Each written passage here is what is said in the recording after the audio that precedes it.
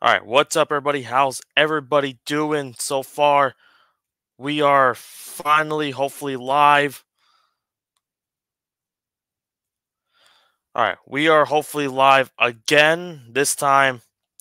Hopefully, no.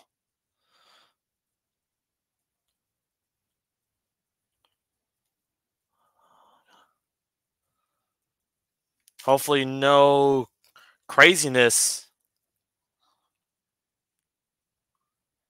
Can everybody see me? Then that's the next question. Hold on.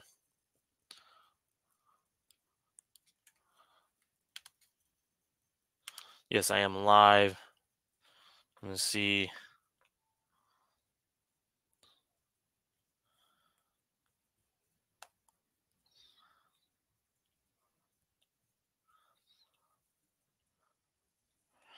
Can everybody see me? I'm trying to.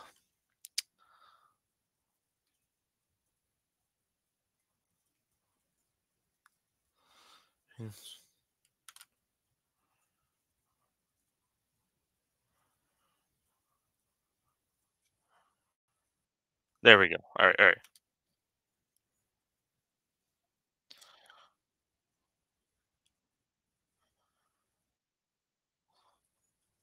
All right, all right. So now I'm gonna try again. All right, what's up, everybody? How's everybody doing? We're suffering some technical difficulties. All right, so technical difficulties, but this time we're here. Uh,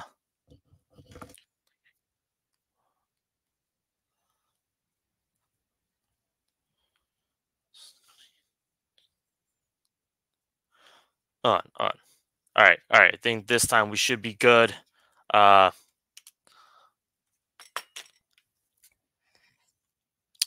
technical difficulties.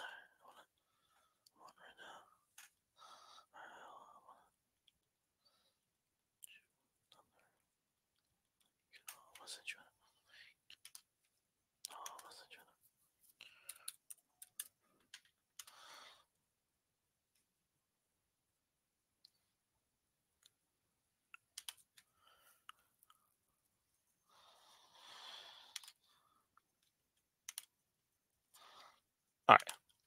So hopefully this time we're good. We're good this time.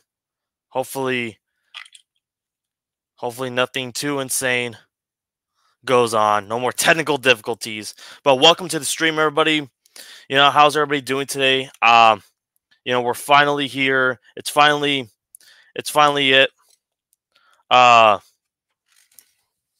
but hope you're all enjoying your weekend. But this time, we're here to live stream react the USFL Stallions versus against the USFL Showboats, and I'm gonna bring in my guest for this stream. Allow me to introduce TeeTime Reports, but the guest we're gonna bring in today is Trevor Basso. We're gonna bring him right now. And there we are. How you doing, man? How you doing today? How about yourself? Thank you for having me. You're welcome. I'm doing good. We're finally after technical difficulties, we're good, ready to roll, ready to see some Stallions. Hopefully they win today. So the let's crowd just see. looks good. Crowd looks good. All right, not bad. We just saw Luke Miller's post. He saw the GOAT himself, took a picture next to him.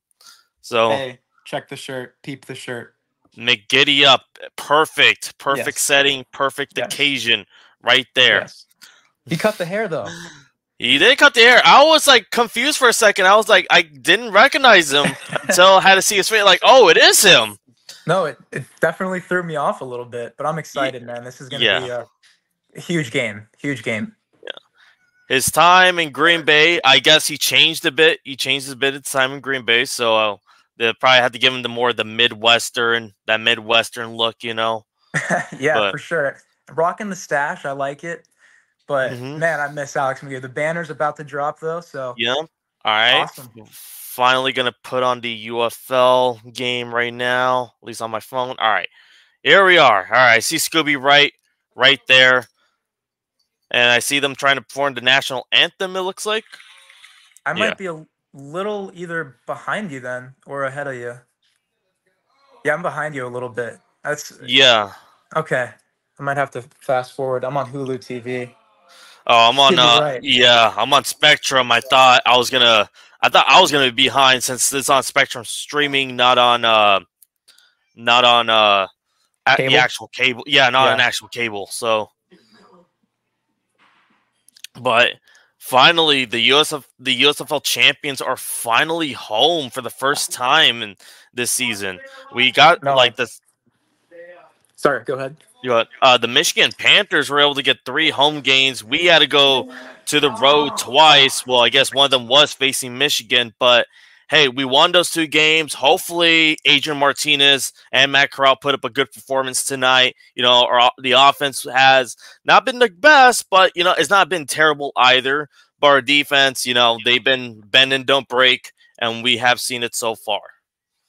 I will say this: I covered the USFL for its 2 seasons. I love spring ball. Out of all the clubs that I've seen play, I have no significance to Alabama, but the greatness I see in the Stallions organization with Zachary Potter, with Skip Holtz, and just seeing it come into fruition in this new entity like the UFL, it's a huge deal. And like you said, week 3, finally get our home opener here. I couldn't be more excited. Yep, and I see Case Cookis. I see like everyone just showing the camera, so different set of players. I see Adrian Martinez looking like he's warming up right now. So we'll see how that goes. Were you surprised by that? I was. I think everyone was pretty much shocked because I think after last week's game versus the Michigan Panthers, I think we kind of just saw like, oh, there's a bit of a, not like a quarterback controversy, more just like, okay, there's still a little bit struggles in the QB room. But to me, I kind of expected it. Like, because again, these 2 are very much rookies in the UFL. Like, even Matt Corral, yes, he spent time with the Carolina Panthers, but he only had preseason reps. We never got to see him like start 1 game in Carolina because the injury and then Bryce Young right after. So I'm thinking it's like, all right, they're probably new to the UFL, especially since how with the whole merger, like every player improved on talent, every team improved on talent in some way, shape, or form. So we're gonna see how he does at quarterback 1 for a few drives. Hopefully he does well because if you were there last Sunday on X Spaces with Luke Miller, we were all talking about the QB and what everyone's thoughts were. So, but were you shocked by it? I was a little surprised. I know Adrian Martinez is the 2nd leading rusher in the league right now, which is good. But when it came to passing, I haven't seen anything that showed me that he's better than Matt Corral. But maybe there's an edge that he's going to offer at the start of this game. I know Skip Holtz likes to swap in and out, but as long as Skip Holtz is on the sideline, man, I trust it. I trust his judgment. I just was a little surprised that we haven't seen JMR yet, man. I still think that if they're looking for consistency and knowledge on the offense, if they ever really need to resort to a last option, I think he's a instant plug and play type of guy. And maybe sometime soon we'll see him if they can't figure it out with these 2 guys. But I think they'll get into rhythm here. This is a big game when it comes to obviously interconference matchups, but I think the outlier here is how well will the Stallions perform at home in front of their home crowd. They got to draw, they got to make a stand here and make a statement. And honestly, Memphis does need to rebound as well after last week's shocking loss. So it's going to be, I feel like it's going to be a lot closer than we all think, but I'm expecting something really exciting here. Yeah, Mark Gilbert is actually going to be out for this game, so we're going to see how the Stallions secondary is going to handle that. I feel like I'm still confident enough to see, but who knows? Case Cookis might probably in the beginning of the game might put up a few good plays like we saw with week 1 with Luis Perez. So who knows what happens there? But I'm thinking in my mind maybe Adrian Martinez is starting because he carries a similar quarterback style we saw back in 2023. So. And, since a Sir Alex Magoo is right there, so maybe there's some reason behind it. We're going to get to see how he does. And it looks like the Stallions are going to, the Showboats will get the ball in the first half, it looks like. which that's definitely one thing they do well is control the time of possession. We've seen it in the past 2 weeks that they dominate the clock. They run the ball. Darius Victor turned up a little bit last week, so honestly, do I think that they're going to do real damage? When I looked at the Stallions defense last week, do I think the Michigan Panthers offense is a little subpar? Yes, so it's not really the best example. But the Stallions defense, man, they really have ballers in the front seven. It's going Yeah, to make any team, it's going to have they're going to have a challenge to run the ball. And today, if Case Cookers can't get that, alleviation of yeah, stress off of him with a rush attack, then it's going to be a one-sided affair. But, John DeLafipio is a good coach. He's coming to win yeah. this. Yeah, we have experience with him last season, and when I saw the Showboats, I think when the Showboats got their roster back in January and throughout the dispersal drafts, I honestly thought this was the definition of revenge squad. You had John DeFilippo, who got smacked in the USFL South Championship game, 47 to Yeah. 22. You got Case Cookers, who's a we saw what happened in the USFL Championship game. And pretty much every other New Orleans Breakers, and especially other Showboats too, especially what happened last year with Week 2. So, but we're gonna see these Showboats start off in a minute, and let's begin. Chris Wood kicks it off, and here we go. Let's get it.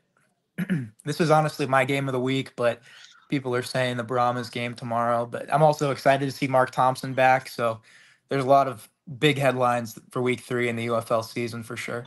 Yeah. And so we have Case Cook is showing his stats. Wow, I'm kind of shocked at his stats right now. But then again, week 1, he faced against a very good Houston front 7. I was expecting that for sure. And then week 2, going against the Brahmas, who they were dominating that whole game. But Yeah. at the end, they just choked a 16-point lead right there, and it scored 20 and the Brahmas scored 20 unanswered. And honestly, that's got to come down to coaching. John DeLafipio, I don't think he's going to let that happen again. You see the passion that he brings to the sideline. Yeah. Definitely one of the premier head coaches in this league. He cares about the players, cares about the product he puts on the field. I Ooh. also do want to say I do apologize for any background noise. There is UFC 300 on. Got some Yeah, people over. and we got a sack by number 50 himself already in the first play. So, Nice. and they're running a Darius Victor, and boom, defense just stuffed another by DeAndre Tillman and DeMarcus Gates. Big plays back to back here. Third down I mean, here. This is it starts in the trenches, and that O line is not looking like they're getting any kind of edge or getting any kind of push. So, and then a little draw play on 2nd and 13. It's just that's not the best play yeah. call. Third down and long. Here we go. Case Cook is, let's see, this is first time since week 8 since he faced the Stallions. So here we go. All right, Case Cook is trying to set, and another sack. Wow. By number 50 once again, 2 sacks today, and already in the first drive. Yep. Wow. And you can't blame Case there. He has no help. There's no help for that him. O-line, especially even last season when he was on the Stars, you saw he was pretty much getting killed right there every game. So this is pretty much a common theme for him. He's getting Russell Wilson pretty much. Yeah. And hey, let's keep an eye on Case because last week he did exit the game for a play. Troy Williams came in. So he did get a little banged up last week. He's a tough warrior. He'll come back in if he needs to, but they got to protect him, man. He's a premier passer. They got to start protecting their quarterback. Yeah.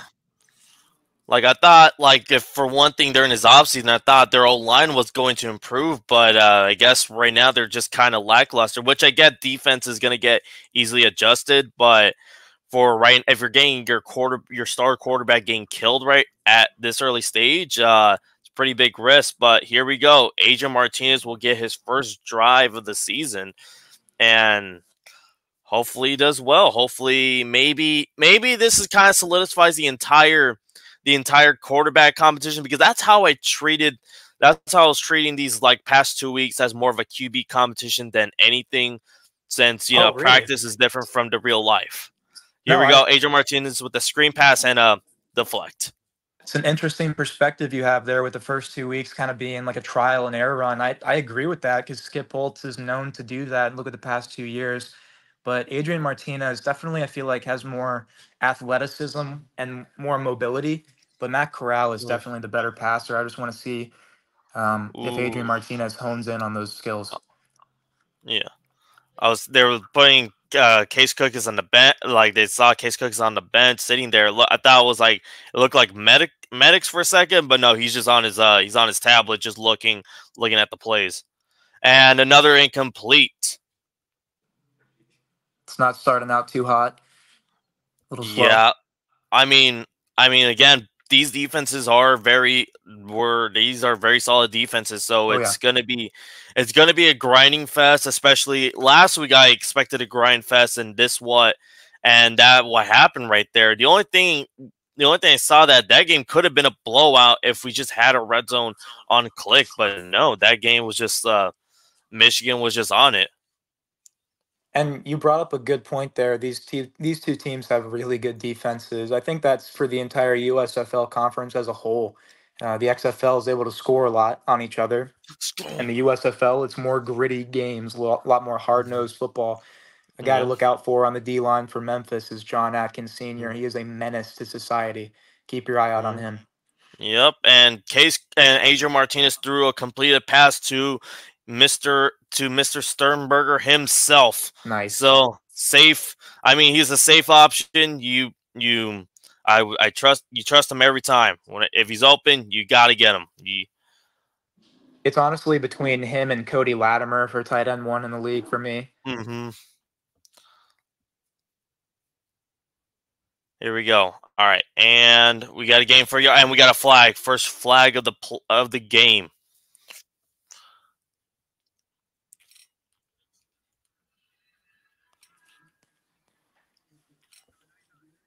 And And you're it's right. on. Go ahead. And it's on the defense. Yeah, it looked like offsides. Yeah, that's what. Yeah, the ref said. Yeah. But I will say this: that you did make a good point earlier, talking about how there was a lot of former New Orleans Breakers on this defensive unit here for the Memphis Showboats. Neville Clark, Larry Elder, a lot of really good players. Mm. At least like what I like about week one, at least the most, was definitely kind of like a simmer down on the whole USFL being far behind in the XFL, because when I was just thinking about, I'm like, I seen some of these players go from both leagues, and I'm still questioning like how is the talent gap like very wide? I need to understand it. So, but when going to this game, I'm like, all right, that's great. I need it Yeah, just to kind of simmer down. it definitely that conversation I feel like has, like you said, simmered down. It's always good to have a rivalry between the conferences, but Yeah, when breaking down the leagues, I mean, they both did great things in their own way. Um, yeah, and combined, I mean, look what we're getting. It's premier yeah. springtime football. And hopefully it still continues on for the next few seasons and so forth. So because we already have seen this pass in the 2020 specifically throughout every spring league, like they're pretty much been over a one and done, or at least a few seasons, and like, all right, we're cutting it out. Yeah. Just hopefully it establishes itself in springtime, Yeah. amongst the other sports that Oh. it does play Oh. in. Oh. Shoot. Go. Go. Ah. Big play here. Big play. Yep. First and 10. Martinez with the legs. He's dangerous on his feet, man. I mean, he's mobile, and that's something Yep. you got to look out for. And it did remind me. Okay, so part of the also with the dual QB system, it reminded me a lot like 2022 New Jersey Generals, because where you had Luis Perez being more the passer type of guy, but you get DeAndre Johnson, although he has shown to throw the ball pretty decently, but he has been more known like as like the Lamar Jackson, the mobile type of guy. So when I was looking at this, like that's what it felt like, some energy with this, and Sure. hopefully it is a little bit it goes a little bit better along the way, because right now Martinez, although great legs, but passer wise, he still needs some work done. Yeah. There's development to be done, and just honestly, it's the consistency. His completion percentage is always pretty rough up to this point. Maybe he can clean it up here, but it's looking good. They're Yeah. marching. They're marching in. They're finally in the red zone. Hopefully, we are able to at least get a touchdown within this drive. So, but That was a wow, catch. That yeah, was a that catch. thread number. Was that Maribel? Yeah. Yeah, Oh that no, was no. C.J. Marable. Yeah, Awesome. He's dangerous as well. He's yeah, leading in rushing, but also just me and my brother, we call him, respectfully to Tyreek Hill. We call him the Tyreek Hill of this league. He is very yeah, useful in all facets of the run game yeah, as well as out of the backfield. He's dangerous. I'm not saying that he yeah. can run like the cheetah though. I'm not. Yeah. But hey, he is a Swiss Army knife. He's pretty much a Swiss Army knife for the player. Obviously, well, unless we see him throw some passes, but Yeah, uh, maybe. You never know with Skip. yeah. Here we Good little go. run from him too. 3rd and 1. Hopefully, let's get this. Looks like they're to Maribel and first down. Memphis Well, is they're getting chipped away at on defense here. They gotta make a play. yep, because right now I think they're treating this as like, hey, this has to be a grind, a slow grind. Get this defense tired up because I think they saw last week that, hey, if we tire up this defense really well early on, then we're basically going to have this game in the bag. So, Especially in the second half, like you said, get them tired and they'll perform like they did against the Brahmas and give up that game, yeah. which was crazy how they lost week 2. And here we go. They give it to Maribel, and it looks like no gain for yardage. Good stop by Memphis. Hmm. I'm just looking at their uniform. I love both of their uniforms, man. Yeah. It's just such a clean look. Yeah. Oh yeah. Speaking of jerseys, if you want to buy a 2023 UFL jerseys on the UFL shop right now, I think it's like for $60 plus tax at the moment. So if you Oh want to wow. go ahead before they start bringing the new jerseys, and then after that's going to be costing maybe like $200 based on XFL prices, then go ahead. This is your opportunity right now. That's very true. And yeah. The prices for the XFL were wild last year. I mean, I kind of understand one perspective where it's like, oh, well, we got to make some money somehow in some way. But at the same time, if you're trying to get people excited and hype, then you should not have made it more than an NFL jersey. That's how I was very concerned. Even the XFL in 2020, I don't think they were that expensive. I think they were around the USFL prices for it, maybe even a little bit cheaper. And I want to see. Hopefully, they're not outlandish in the UFL. We haven't gotten the. Oh, Whew. what? Wow! I thought it was gonna be an overthrown pass. What?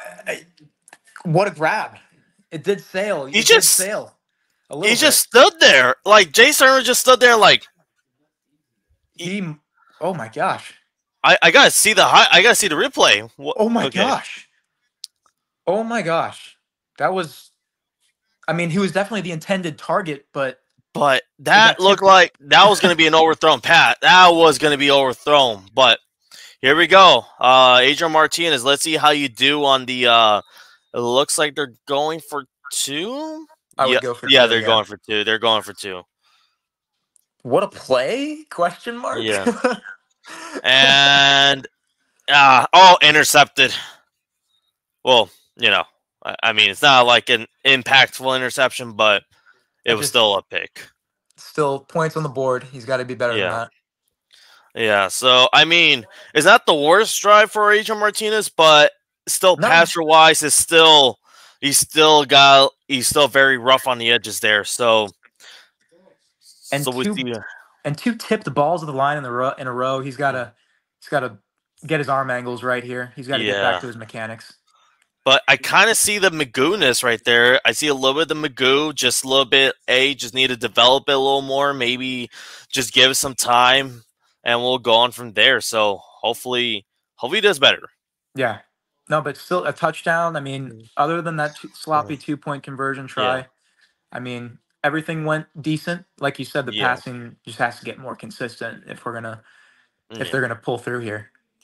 All right. Because Oh, go ahead. First question of the, I guess since you're my guest here. First question. Just tell us about your channel. Honestly, that's usually that's probably the biggest question right there. Well, Tea Time Reports available pretty much everywhere. We've been doing it a little over a year now, the podcast at least. I've been running the Twitter for over 2 years now.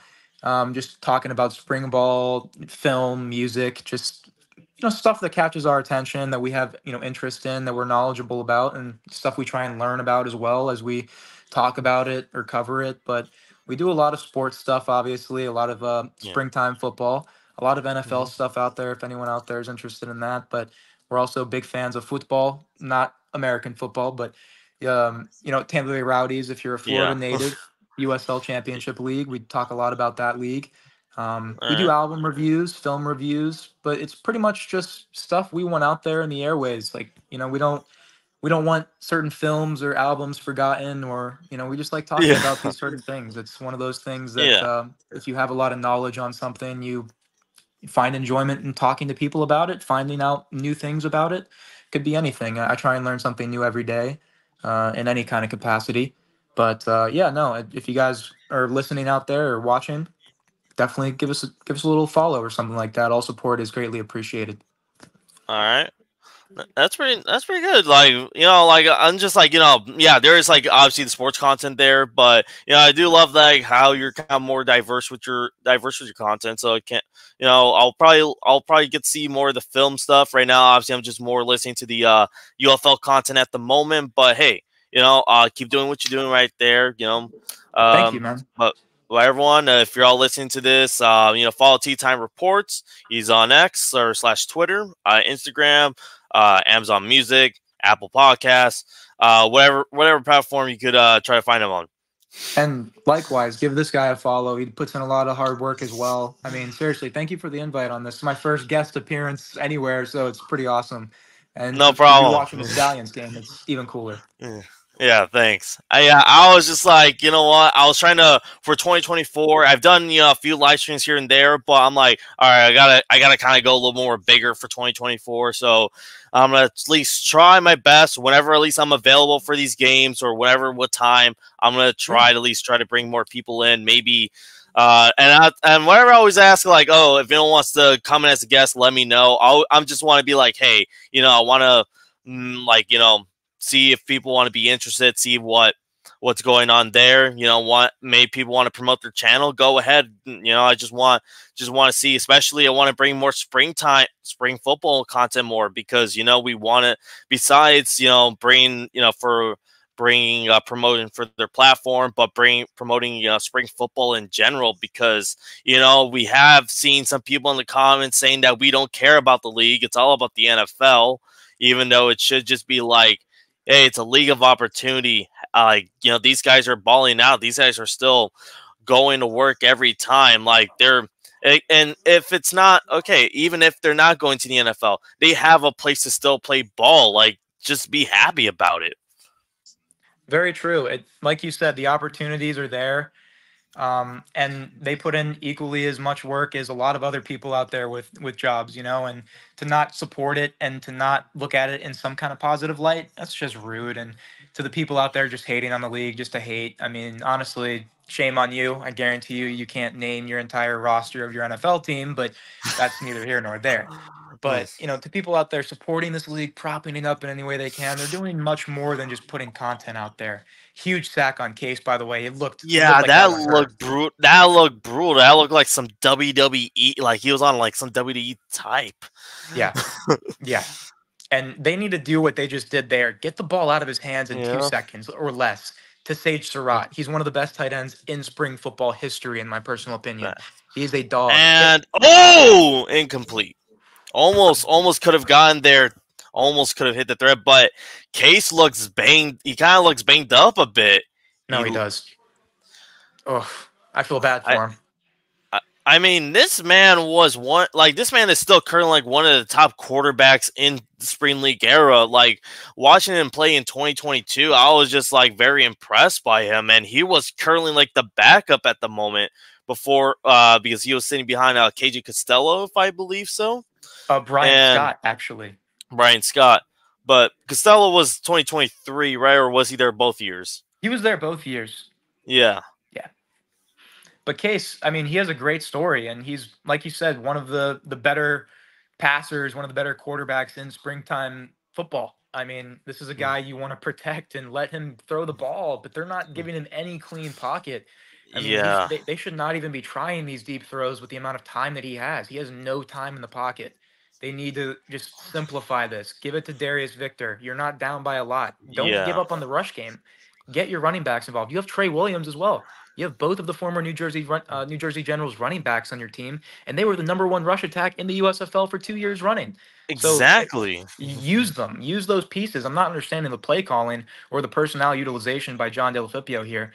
I always am going to trust Darnell Lake as the DC for Memphis, but um, this has just been rough for Ye- Case. He's getting, Not like you only said, banged that, up.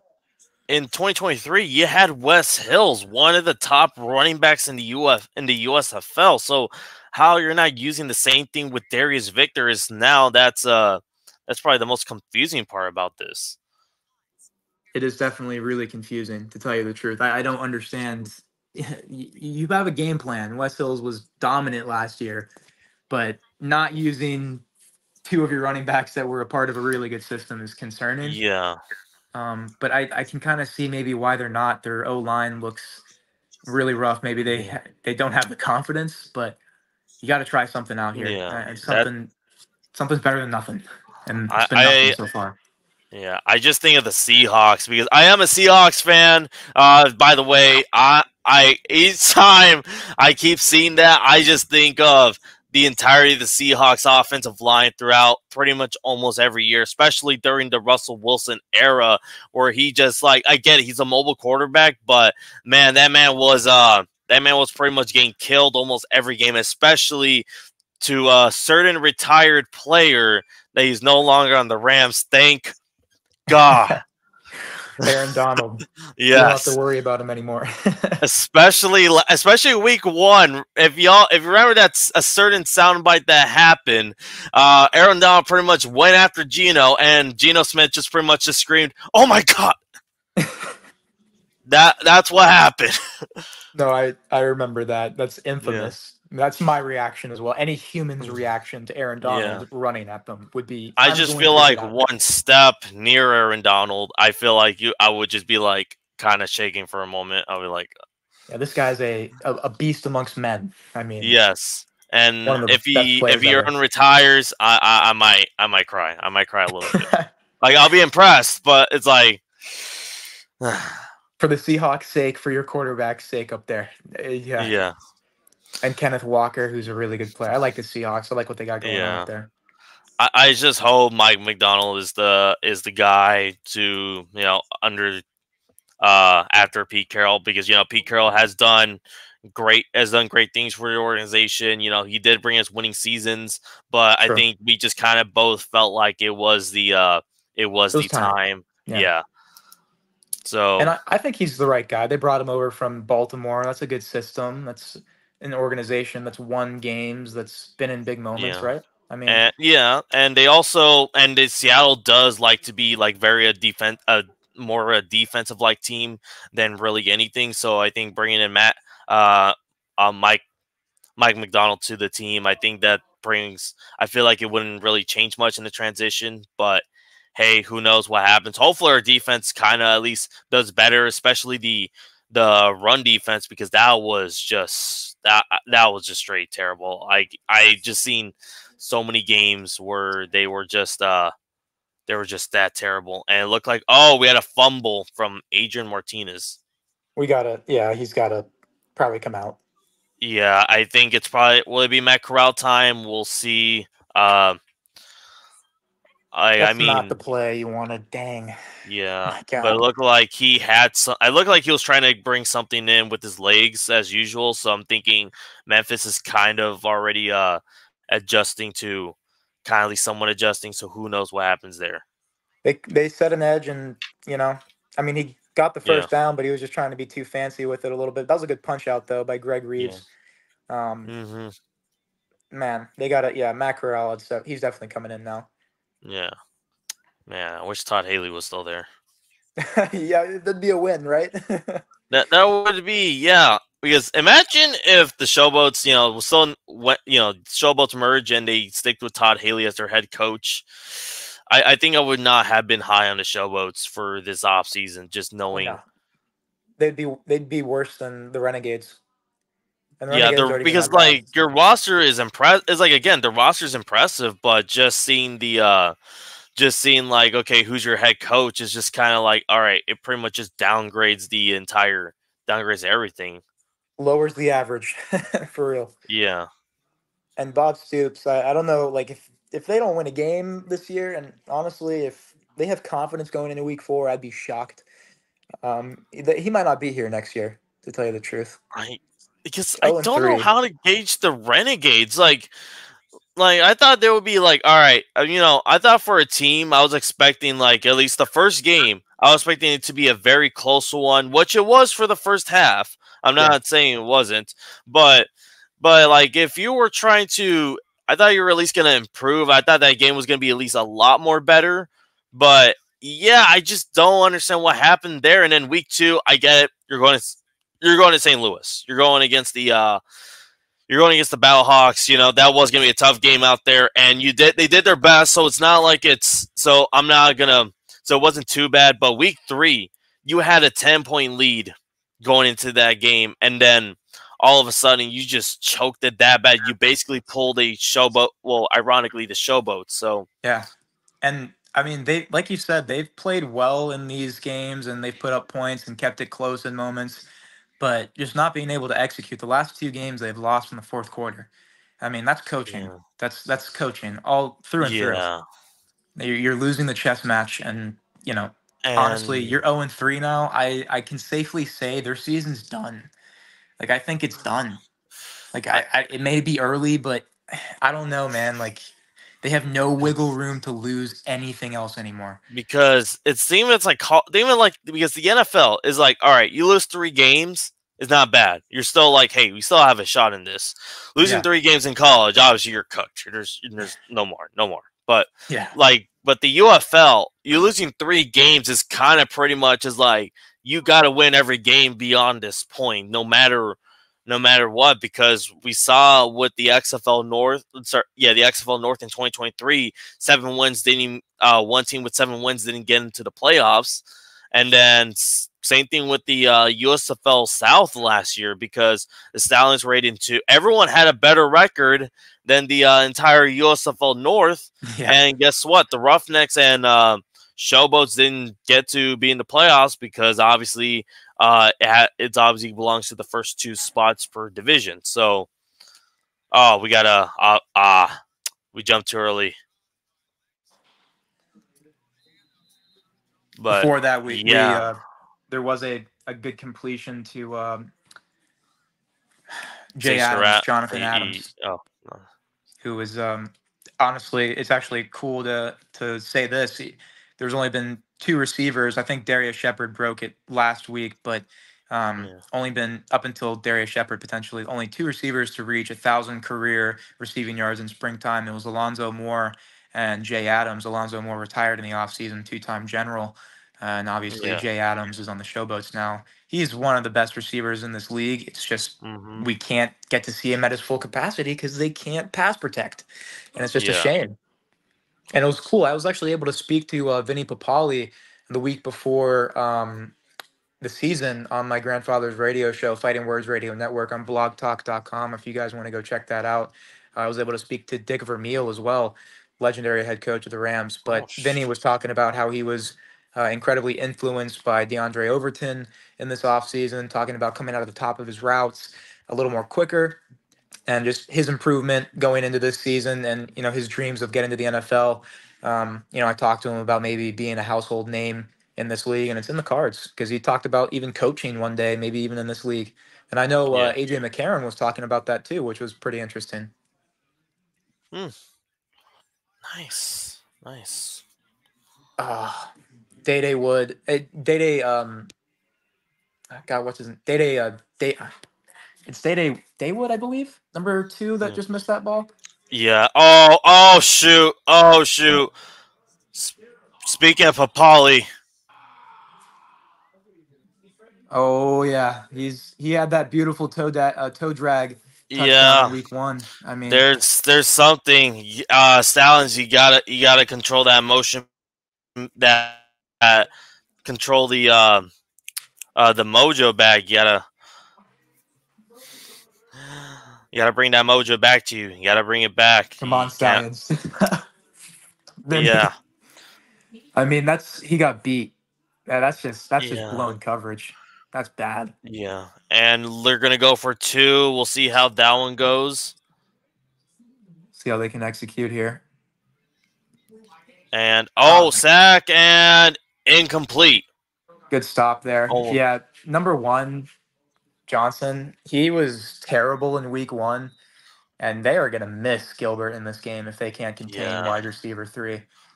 Yikes. Yeah, like that Luis Perez deep ball throw. I was like, our secondary is getting cooked, and Yeah. I was just like not mentally prepared for what about the XFL talent about to show up. Being like, oh, I'm like, great, this is. But then eventually, Skip Holtz does like any other coach do is adjust, and Yep. there we go. Shout The out to crowd Gilbert. there, man. It's good. Birmingham showed up. Mm-hmm. Like I to was see like, it. yeah, and we saw in that background that graphic where it was like, oh, 14,000 people, and we saw a lot of Stallions red to that game. So that one I was pretty shocked overall. I thought it was gonna be a little more. I thought we are gonna get a little more Stallions blue, which we did, but I thought like there was not gonna be as much Stallions since it is a road game after all. So, oh yeah, I guess your boy Brandon is there. Brandon, Oh, sweet. yeah, He was gonna hop on, but I shout think out he to Gilbert for just the got birth of his off. child, though. But shout out to Brandon. He's Yeah. been picking great picks. If you guys are into betting, 7-2 now Yeah. on the year. I saw something earlier today about the whole over under for the DC Defenders game. Which I don't know. I'm not gonna lie, Brandon. I don't know how you hit on that. That was a crazy bet, and the Hmm. DC Defenders too. You took Yeah. them, which crazy. I picked the Renegades because they're at home. I just picked the home team, but Yeah, uh, you'd figure. But I will say uh this: the attendance in Choctaw today was rough. It yeah, was I know rough. they're in a big stadium, but still, that did not look like that should not look like that at all. Like especially if you're one of the teams that made it out alive from the XFL. Like even the Sea Dragons felt like they could have done Oh, a they better they attendance game. they were all year last year. They Yeah. had a great fan base, Yeah. but I saw numbers at Choctaw less than 9,000. So that's Yeah. that's that's a little iffy there. People were saying Yeah. playing smaller stadiums, but it's like, well, you're taking away from the whole aspect of this is pro Yeah. football in spring. You don't want them to play in like a hockey field type thing, like Yeah. AFL or something like that. And not only that, not everyone has like a smaller stadium, has multiple stadiums for their city. So, True. like at least Arlington, yeah, they actually do have some areas that they could look into. But I think Choctaw was at least like probably the better option, especially since it is an actual Arlington, not just like saying like, oh, we're Arlington, but we actually play in Frisco, Texas. Yeah. Or so I'm just saying like even the Maulers like they like let's just say they had to move to Pittsburgh. The only stadium they were gonna play again was gonna be in Hind or Acrisure Stadium. So Hmm. like There's that was gonna be the option. So yeah. there's also the option of maybe like talking to like some other leagues like USL Championship League, because the Pittsburgh Riverhounds, they also have a really nice pitch that could have easily been maybe talked to. And I don't know. I do Yeah. hope the Maulers come back. That was my team last year. Uh, Sadly to say. I just like the underdog story about him, and also I think that genuinely, I might have a little bias that they probably had a Yeah. top three uniform, spring uniform ever when they rebranded to that Oh black and yeah. gold. So When that clean. that black and gold made so much sense. When I saw the purple and orange, I was just it felt off. When I saw it the first time in 2023, I'm just like, this does not feel like the Steelers brand because he had the Pittsburgh Steelers black and gold, Pittsburgh Pirates black and gold, Yeah, Pittsburgh Penguins black and gold. But this one, I was just like the purple and orange just like threw me off a little bit. I was like, okay. And then when they finally branded to the black and gold, I'm like, okay, that's a whole lot better than it was. So, a guy on the Pittsburgh Maulers staff I really wish wound up with a job this year was Jaron Horton, who led that a defensive hundred, unit. 100. I was expecting him to at least be one of the coaching staff, especially whoever had a weaker defense. Because if he was on a UFL team, I would have been scared. I would have been like, shoot. If he was like, let's just say maybe on the Arlington Renegades or no. If he was on the Houston Roughnecks defense, I would have been like, That I would have defense been is scary. that front seven. Secondary, at least we could get away with, but just and I'm gonna hate week 5 the most because just for the amount of history that the rough gamblers and Stallions have, I'm like, Sure. this is a game that's just gonna annoy me for just because knowing the history. And we got Oh, a great return, it looks like. I must have. Yeah. I just missed it. See the replay. I'm glad Like that I also do like what John Delafipio did and bring some of his guys over, like the kicker. I'm yeah. surprised that Cole Murphy's not kicking in this league from the Yeah, Panthers. Luis Aguilar, I'm also in shock too. I thought he was Oh going yeah, to make the 50-man roster for Houston, but I mean, their kicker currently for Houston's not too bad, so it's not like a bad thing. But EJ Bates, by God, he's uh, he's a nasty man. 64, 62, and yeah, and he honestly 52, yeah, on that 64, he could have probably pushed it 4 yards back. He had air under it still. I mean, yeah. man, he's got a leg to him. But here's the thing: I feel like he needs to do a big test needs to happen is when he goes to the outdoor stadiums. Like I need to see what happens there because I think after the Michigan Panthers game, I think they're going to go to San Antonio week 4. So they have another week in the Dome. And then finally after that, they have another road opponent, which is going to be the Showboats at Memphis week 5. Okay. So that'll be a good test for him. Ricky Person Jr. with a good run there, Yeah. bulldozing someone. Tackling looks to Oh, be an issue. oh! Martinez! He woke up. He did wake up. I retract my statements about Adrian Martinez. Oh my gosh. It Oh my finally gosh. it finally took him almost the entire quarter, but or at least 2 games in a quarter, but he woke up. What a throw. What a throw to By Marlon Marlon Williams. Williams. Yeah. All right. Well, speaking of wide receivers, what were your thoughts about Anthony Beck complaining about Gary Jennings going to the Stallions? I don't know. Honestly, I think out of all the coaches, to tell you the truth, Anthony Becht might be the biggest whiner in the league. Um, but I don't know. In my opinion, I think that if he wants to complain about, player acquisition, there's tons of XFL guys that don't have jobs. I mean, there's Yeah. tons of people he could have drawn from. I mean, the Stallions went out and did what they always do. And what they've done the past 2 seasons is go get the best players available, overload at the position if needed. If that's not a method to win, then I don't know what is. And I don't know how you can hate on it. That's just my thought. But Yeah. Anthony Becht, I think he made some, even in the win last week, I think he made some questionable calls on that super challenge, Yeah. especially. And especially like knowing that that team missed the playoffs at 7-3 last year. It's a little bit disappointing. I feel like if they don't get to the postseason this year, he'll also probably be canned because, I mean, it's Uh, the championships in St. Louis. He's yeah. a huge draw for the And city. and the UFL is pretty much begging on it at this point. I mean, if they don't at least host a playoff game, I don't even know. Because I feel like there's some teams that could probably pack that could definitely pack St. Louis for that weekend. I feel like Birmingham can do it because we saw it with them with Cannon in 2020 in both years. True. Another team I feel like who would be another good team?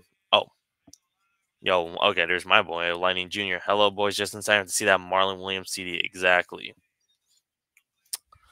But uh, but let's see because I feel like St. Louis, if they make the championship game, I feel like for Spring League, at least for Spring League in general, that would be the greatest thing to watch. That would be the greatest thing to see right there. Dude, I mean, 40,000 people doesn't lie. I mean, Yeah, it's definitely what they're banking on, like you said. And if but they fall short of that, that's going to be rough yeah. for that brand. What about the USFL conference then? Imagine the USFL championship. Let's just say St. Louis makes it in. What if, like, let's say Birmingham Stallions make it in for that one? I really want to know how they're going to distribute tickets around the area because I really need to know for that one because I think all the Battlehawks fans would definitely fill up that Oh, stadium like immediately. So, that's going to I, be weird like, how they're I going to think handle that. they might need a Sir Random guy plus TeeTime Reports caller, Stallions versus Memphis, and UFC all in at once. uh yeah, I was just thinking in my mind is just like if that I think they might have to fill up the entire stadium. They're gonna have to Open since it up isn't everything. yeah, it is an NFL stadium after all. So this might be treated like a Super Bowl, but a little much more cheaper, obviously. But yeah, I feel like they'll do, obviously, like each sideline will get like a fan base type deal, yeah, um, in the lower bowl, obviously, and they'll sell what they can and the rest. But if that's the case, if the Stallions play the Battlehawks in the championship, that'll be the biggest springtime football game ever. Like there'll be yeah, more people there than any other spring football game, in my opinion. I don't see that being topped. But also, I mean, I feel like either way, people from St. Louis just want to see football. I was yeah, born around there, and it is a football place. Um, and the fact that the Rams left the way they did and never refunded season ticket holders. yeah, I mean, they are definitely a holding a grudge, if you will. And the fact that the UFL kept the St. Louis Battlehawks, it was a no-brainer, obviously, but I'm glad they yeah. got a brand. Yeah, and another team I'm kind of glad, which is more for the fact that they were my team until they moved to the USFL conference, which was the Roughnecks. But hey, I only see them as the Gamblers still, so I don't really see them as the Same. true Roughnecks team. Like I remember because like how I was introduced in spring football was basically like a friend of mine, since he knows I was like an NFL fan, a football fan in general. He was just like, "Hey, the XFL is coming back," and I was just thinking like, I did not know anything about the XFL at all. I didn't know any squat about spring football in general. And then when I was researching it, I'm like, oh, this might be actually very interesting to watch. And I was just like, all right, I guess I'll see what happens when they finally release the product. But I guess at least I got a taste of spring football in 2019 with the AAF. Even though I didn't really get to see all the games due to the amount of the network, since it was just like in It random was a channels. mess. I just yeah, that one they just opened it early and they just did not really fully plan it out because that's what I loved about the True. XFL in 2020, where it was just like, hey, let's spend the next few years setting it up in the behind the scenes before we start bringing in teams, before we start everything. Let's just start from the let's start the foundation first, and then after that we'll bring in the football right after. And I think So that's what the mm, USFL did well the past 2 years as well. I mean, they were honestly probably the most successful solo entity of spring football, going back to the 80s, obviously, but having yeah, two back-to-back seasons with back-to-back championships, no issues, no questions of even folding. They didn't really need to merge, to tell you the truth. It was just for the best yeah, best idea of football. I mean, down the line, they probably yeah, would have had to think about it regardless, but in terms of what was best for the sport and this I guess, time slot for football. It's better to not battle each other than to just Yeah. work with each other, you know? And some of the XFL had their problems too, like the schedule consistency. Like there was just games on just a random game on Thursday, a random game on Friday, a Monday Night Football game, and then yeah, overall it was Saturday and Sunday, but there wasn't really like much of a consistency compared to the USFL, where it was just like, okay, we know the games are on Saturday and Sunday. Yes, the times are going to at least be slightly different, but overall, for the most part, they're kind of like have that same time range. Like, oh, that game's at 10 a.m. That game's going to be at 1 p.m. or that game's at 4 p.m. and so on and so forth. So A lot they of kind of had that similar overlapping. time. Yeah. Yeah, See Case lead a drive here. Let's yeah. hopefully see DeMarcus Gates step up. Scooby writes in. But I think we have but there is a big test coming up for Birmingham this weekend in terms of ratings and viewings, because guess what? Next week is going to be the first regional coverage game. So we're going to see how that one goes for Birmingham. That is a big test. That is a big And test. also San Antonio too. San Antonio, since they're also going to be part of it at the same time as well.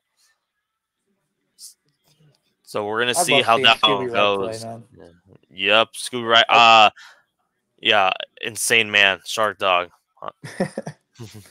the ring ceremony was very nice. I saw videos of that. Looked like they had a good turnout. Hmm. I'm glad to see they got the team their rings as well, though. I was Yeah, worried they weren't going to give them out from either championship from last year, but I'm glad they did. like I knew they were at least gonna do it, but Arlington, I'm surprised they did not really have a like ceremony that like we recall. Like I I don't thought they were recall gonna one. Like I thought week one it was gonna be like I thought it was gonna be at least it'd been better like big on both sides, because it's like, oh, representing on this corner we have the XFL champions, and I thought since the game's gonna be at Arlington, I thought they were at least gonna show a banner or something, but no, it was just like, okay, let's just play the game, which is not bad, but if you're like the XFL champion and you kind of been promoting more on that one, you should have done a ring ceremony or something. I mean, just look how much compared to Arlington, bro. A championship winning team who had less than 9,000 people show up. This team in Birmingham has a banner ceremony, a Mhm. ring ceremony. They just care about their team. You can just Yeah. tell they have actual ties to the community, and Hmm. I like that. That's why I like this team a lot. It's a really fundamentally Yeah. sound football team from top to bottom, but at the same time, oh, flea flicker here. Oh, Case Cook is on the run. wait. Gets Let me see what smashed. happens. Jesus. They need. My gosh, man. He's getting hit too Oh, much. okay. Then I'm probably ahead of you. Then what down are you on right now? Third down. Am I? Oh, okay. Then okay, I'm still ahead. Then I saw it earlier. Then I probably just didn't like process it in my head. But we got a flag right now. I don't know why I'm behind you.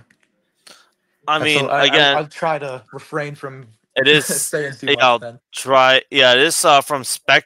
I mean, it is Spectrum, but it's like I thought it was like, okay, since it's streaming, I thought it was gonna be at least like still some delay. But I know Hulu does have like a pretty good delay, a pretty big delay. So it is probably a possible that's what happened. That's what's going on right now.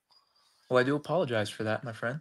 No, you're good. You're good. No, no, no. I had that history before I think if Lightning's listening to this, he knows when we live stream the games when I had Amazon, or sorry, I had NFL. I was using NFL Plus to watch the game. He was using Amazon, and I was pretty much behind him throughout some parts of the game. He knows about it, so I was in that same boat before. So it's all good. Yeah. Another punt, man. And I mean, Memphis. They need to turn something around. But good stop by Birmingham's defense. They're playing Mhm. bend don't break here. Yeah. Like to see it. All right. It's hard for me to debate who has the best front seven and defense in this league. It's Because between it's between three USFL teams for me: Michigan, Birmingham, and Houston. and yeah, that's the one thing when I was trying to do predictions like during the off season, I was like, who am I like? I know I'm choosing Birmingham because they had the best roster retention. They had their defense was pretty much they upgraded like by a lot, Yeah. and and then when I was going for like, all right, who's going to be my second place team? Because like, okay, you had the Showboats who basically kind of like had that offseason massive improvement, especially bringing John DeFilippo. So I was like, all right, maybe they're the obvious ones, which I still did pick them. But I was like, all right, what about the Roughnecks? I'm like, they could actually ball. Like if Reitz and Net and or Jared Garantano was going to be the guys, I was like, they actually might be a very scary team if their offense is actually that good. But Case, Reed Sinet played very well last yeah, week. He had a good completion percentage. I just am watching the replay of that 3rd and 15 yeah, conversion with Jay Adams. That is a big let up by I don't know who's number mm-hmm. 14 on the bottom there. You know why didn't we take fourth down there? Good disruption. DeMarcus Gates on Vinny there. Yeah. But you know Case what? is dude. Every time I see Case, he's on the floor. Yeah, I I just and he looks like he's about to like collapse each time. He looks like he's about to like, all right, one more play. If he gets like a sack one more time, he's gonna like he's just basically gonna get like crushed or something. Looks like his bones are like gonna collapse on himself. no, he definitely looks like he's not comfortable. And I'm not one to say anything negative about Case Cookus. I love the chef, but Yeah, if there's no consistency getting done in this half, I think they might need to try some kind of two quarterback situation with Troy Williams. Darius Victor yeah. slips up there and great stop. There was no opening there. That D line from Birmingham is just disgusting. Houston was my sleeper champion. Bet at like 1100 before the season. Oof. My sleeper pick, and I have receipts, San Antonio, to show up for XFL, but I my sleeper for USFL, I don't know. I don't think I have My one. I just think Beham is gonna take this all the yeah. way. I mean, no, I didn't. Okay, they weren't like a sleeper pick for a champion for me, but a sleeper pick to at least go to the playoffs again was Michigan. Because defense, I was like, all right, I'm sold on the defense 100%. I was like, all right, I'm picking the defense 100%. But I was thinking, like, all right, if EJ Perry could show, like, hey, if he shows those flashes like he did in the first two games he started, then I'm like, all right, like, Michigan might actually be a very scary team to look into for both not only the USFL conference, but as the league in general. So, but I did pick them at 2-8. I just didn't know what I was like going into with that team, and especially how everyone else was like, all right, this like everyone else in the XFL conference had improved massively, and I was thinking like, okay, like Michigan's gonna face a very tough schedule, or at least very tough opponents compared to the other one else. But I agree right with now, everything you just said. I just think their main question mark right now is if EJ Perry can tap into that magic just one more or two more times, because if not, I think Danny Etling is going to get the start. Because I mean, I know the yeah, one play he was in last week, he fumbled, but fumble, it was one play. Let's yeah, let's get him a week of practice. Let's get him reps. But I still believe in EJ Perry. I also am just one of the biggest Frank Ginda fans you will ever find. I think he is mm-hmm. a stellar player, and honestly, he's Michigan's Scooby Wright in Yeah, its respective way. I mean, he is a very charismatic and Mike linebacker type of personality. yeah. But yeah, these games. But I'm so excited for whatever comes for the next weeks to come for the for the UFL. Hopefully everything goes a little bit better. Hopefully the ratings at least stay the same, or if not, go higher. So I just want to. Hopefully this goes well, because this is a pinnacle point for both sides, and this was a pinnacle point for both sides, especially after cutting such teams like the Sea Dragons, the Roughnecks of the XFL in Sure. 2023, the New Orleans Breakers, which there was a pretty good amount of fans, and a handful of fans in that when they were in Birmingham for both seasons. So who knows what happens there? So hopefully next season, I'm hoping. I'm thinking like at most, if we don't get expansion, I'm fine with it. Just do what you got to keep doing in order to get this league to be better. Because, but I'm hoping I'm hoping maybe if we do expand, I think people want the Sea Dragons back for sure. Yeah. And I'm kind of saying we better get Canton back because it was supposed to be because Canton was supposed to be there in 2024, but obviously we know what happens now. But hey, hopefully Canton gets their team officially. They're not just going to be like, oh, well, the Maulers are gonna basically just chill there Well, while I did see the UFL did patent the Canton Bulldogs name, logo, uniform, and Yep. stuff. So, Ohio Bulldogs too. And I mean, then there's Nashville got a trademark. So who knows what happens there? I would like to see New Orleans back, mainly because I know people are going to be like, why? Like, why? Mainly because of the pure fact alone is that team was very respectable for 2 seasons in the postseason 2 years in a row. Hmm. It's a good team that you can put like a good product on television with, Yeah. and maybe not all the guys are going to return, but it's a good brand. It was a good brand for 2 years. I think that's a team, and New Orleans is a good market as well. And Yeah. Seattle is a for sure lock if they expand. They need to probably Yeah. get an LA team as well to get a little base of Well, operations over on the west side to make it at least make some sense because having one outlier over there just they won't do it. I know they won't. yeah. I've Just been traveling trying to purposes. push for the San Diego. If you keep seeing my acts, I've been pushing San Diego narrative since I'm the West Coast. I'm more the West Coast guy in this area. So I'm just kind of hoping that San Diego comes in. They're the eighth highest populated city in the United States. They have a stadium already in Snapdragon. So put at least a San Diego team, whether it's either a former XFL team like the Wildcats, or maybe in a former USFL team like the Express, like the LA Express, just move them in just rebrand them to a San Diego team, and hopefully, hopefully it'll be like the St. Louis of the maybe of the USFL conference, possibly, or just maybe just another St. Louis in general, because again, another team that kind of got screwed over by the NFL, specifically Yeah. Dean Spanos. So hopefully I'm just seeing San Diego to be the possible narrative, because although LA would be interesting and they will probably put them in like the Galaxy's LA Galaxy's arena, or I keep forgetting Dignity Health Sports Not the Park. Coliseum. Not the Coliseum. I think because if we're going based on XFL 2020, they were in the Dignity Health Sports Park, or I think that's the name of it Okay. right now. But that was the LA Galaxy. It was like a 30,000 seat stadium. They put up a decent amount of fans based on what I was seeing, but I think putting them in San Diego would probably be a lot more better. And you laid it out perfectly. Kind of the same scenario that St. Louis went through with their NFL team. They have a really good population, a good football crowd. That's a no brainer in my opinion. And honestly, California definitely deserves one or two or three teams like Texas. Chase Sternberger with a big catch there. Yeah, And I didn't shout out Isaiah Zuber on that little end around yeah. return. He got smashed though, got hit really hard, but Oof. good to see him.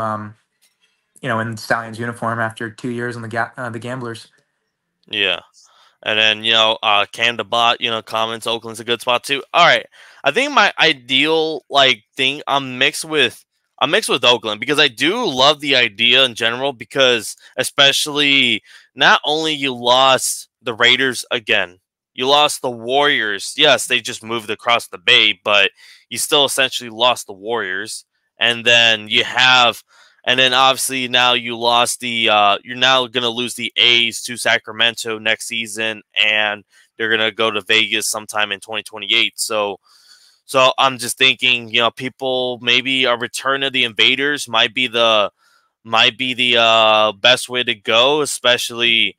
But now the question is, would you play at the Coliseum? Because right now, yes, the Arlington Renegades are playing at Choctaw, which is going to be which is where the Rangers were formerly playing in. So now, can it work out for the Invaders to play at the Coliseum once again? I I don't see why not. I really don't. And another big place I could see, I don't know what Yeah, city, but Arizona. They just lost they're losing their NHL team. That I mean, why not? I mean, we could do some scouting into the Mexican Football League. I mean, there's a guy, I forget his name, but he's on the Renegades, number 19, the return man. I mean, just getting teams closer to other markets so we can draw talent out of Yeah, these areas. I mean, the CFL, we sadly lost a couple guys, yeah. really good players to the CFL this offseason just because we don't have the Um, roster size. But we, MBT being one of them. yeah, Cam Echoes Looper. Hmm. Um, we lost. I know Jakir Pearson's injured on the Battle Hawks, but there was a couple other guys that definitely deserved a job down here. Paris Ford still doesn't have a job. I don't know how. A great defensive back for the Generals the last 2 years, but Yeah, it just goes to show you, like you were talking about earlier, the amount of talent in this league. The fact that so many really good players still don't have jobs. It just shows the quality of competition, and we're seeing it. Look at these one-score games. Like every game has been one score except like two. yeah. Like And then, these teams although are they've close. been pretty defensive, but it's still pretty impressive on how it looks like. So it's not like, oh, we're like it's defensive and it's like, oh, it's just getting pretty boring. No, it's like we've Fun. been seeing some fun offensive plays. The defense is pretty much been like a good chess match. It's just we're trying to see how each of these coaches play out, and that's what's kind of like the biggest thing for all these teams during this season is just like how can your coach actually coach a football game and not rely just solely on talent itself. So True. this is what I kind of like about the UFL. We're just seeing more we're seeing more like, hey, it's going to be a coaching based thing, not just a talent. Oh And yeah, coaching is the biggest thing in this league by a mile. You think quarterback, you think running back, you think defensive coordinator. It's head coach. I mean, if yeah, I mean, look at the coaches right now that are winless. Curtis Johnson and Bob Stoops. Bob Stoops got to the championship at 4-6 last year. Don't know how. Great run, but starting out 0-3, you're one of the worst coaches in the league. And Curtis yeah, Johnson, he had a good little run with the Gamblers last year in the USFL, but probably a guy they could have moved on from, to tell you the truth. Didn't really I'm still show too mixed on much. him. Like I was thinking, like yeah, they went 5-5, and they did show what improvements they did. I'm glad they brought back Kenji Bahar because at Same. least it's like But yeah, although he turns to be turnover, but at least I know he's like, hey, he's a better at least game manager that at least I'm aware of. But maybe Rich Sinek could be the could finally be the guy to step up. So Sure. who knows right there, but. I'm still mixed. Like I knew Jeff Fisher wasn't the guy. I think everyone believed Jeff Fisher wasn't the guy for the Panthers. Yeah. So, but Mike Nolan, I mean, he's doing some improvement. Especially, I think we were expecting him to be a very defensive guy, and that's what that's what right now we're getting. We got a new change. He got a new change in offensive coordinator this past offseason for him to get the Philadelphia Stars wide receiver coach. So we'll see. We'll see what happens there. Oh, all right. We got a good game. We got a first down from number 16. Oh, there. Wow, I was about to say Darius Victor. Ugh, yeah, but I guess I'm I'm seeing the. Oh, I'm God. liking what I'm seeing from Adrian so far. He's I he's been think calm, a little bit errant sometimes, but I haven't seen that big blunder yet. I'm thinking it's finally like we're finally seeing him be more like, hey, like since we're no longer just seeing him to be like, okay, you're just gonna be the wildcat like legs type of guy. We're gonna get you at least get some full reps in. It looks like he So got reps for sure in practice. yeah. So I think they're finally like saying, all right, let's not disrupt this entire process because they would have probably put in Matt Corral any point of the game this during this half, but no, they're keeping Martinez in. So I'm thinking they're finally like, all right, let's Martinez kind of get settled in because like I think they kind of had again, it was like probably again, I'm kind of going that whole expectation like, hey, I'm treating him like if he was going to be a rookie quarterback. That's Sure. how I'm treating him overall. Like, hey, he's gonna make mistakes, but as long as if he keeps developing, we may have our guy. We may have like an officially our guy. Then maybe what we're all thinking of with Matt Corral earlier. So we'll go. We'll see what happens. A little over 2.5 minutes left in this half here. And it looks like start timeout. Looks like there is, yep. But this game Nice. is, but last time, at least compared from last time these two met, these are very two different teams going ahead, and it's been a whole grind out duel, and I'm here for it. I'm No, happy about it. I like this. We're seeing two really good teams, two really good coaches battle it out. That's what you want. It's nothing like that 42 to 2 game, which as a Stallions fan, Mm, you want that, but as a football fan, you like this. This is how you yeah, know that your team earns it. In that yeah, 42 to 2 game, bro, Todd Haley lost his team on the sideline. No one wanted to be yeah. there. And And then remember at the end where he went to skip Holtz. oh yeah, he He was was like, not a "I'll happy remember. camper. I'll remember that." I'm like, dude, what? We won't I'm like, remember you. yeah. And then going to week 10, I was like waiting. I'm like, all right, let's see how this goes. And Stallions basically destroyed the Showboats once again, and I'm like, bro, why did you say that? Like, And especially you had nothing to back up. no, they went on a 5 game win streak last year and didn't prove anything when it mattered. I do wish Cole Kelly was still in this league, though. I think he's a good quarterback. I liked watching him last year. It Mhm. was fun. Yeah. At least a quarterback 3 spot. At least, like, he's got the arm talent. And honestly, if you want a QB sneak or a tush push, he's a 100% guarantee in this kind of league. Yeah. He's 6'5", 6'6", like 250. He's huge. You're not stopping that man for 1 yard. There's no That's a way. that's a Broncos that's a Broncos quarterback when you see one. It is. I mean, especially when you think of Paxton Lynch and oh God, what he did with the Joe Guardians. Flacco or who else? Who else?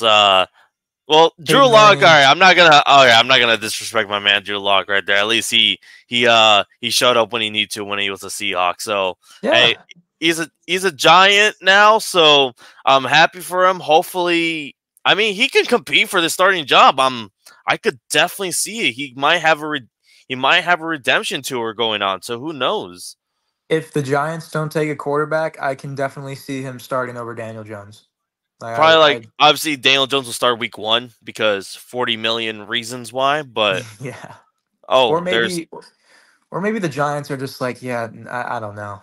I don't know. Just let's keep you in civilian clothes, man. Like might be a question for the Giants coming down to week 1 when it matters, but hey, man, there's also the opportunity for some of these quarterbacks. I mean, Chase Garbers is playing himself onto a practice squad, in my personal opinion.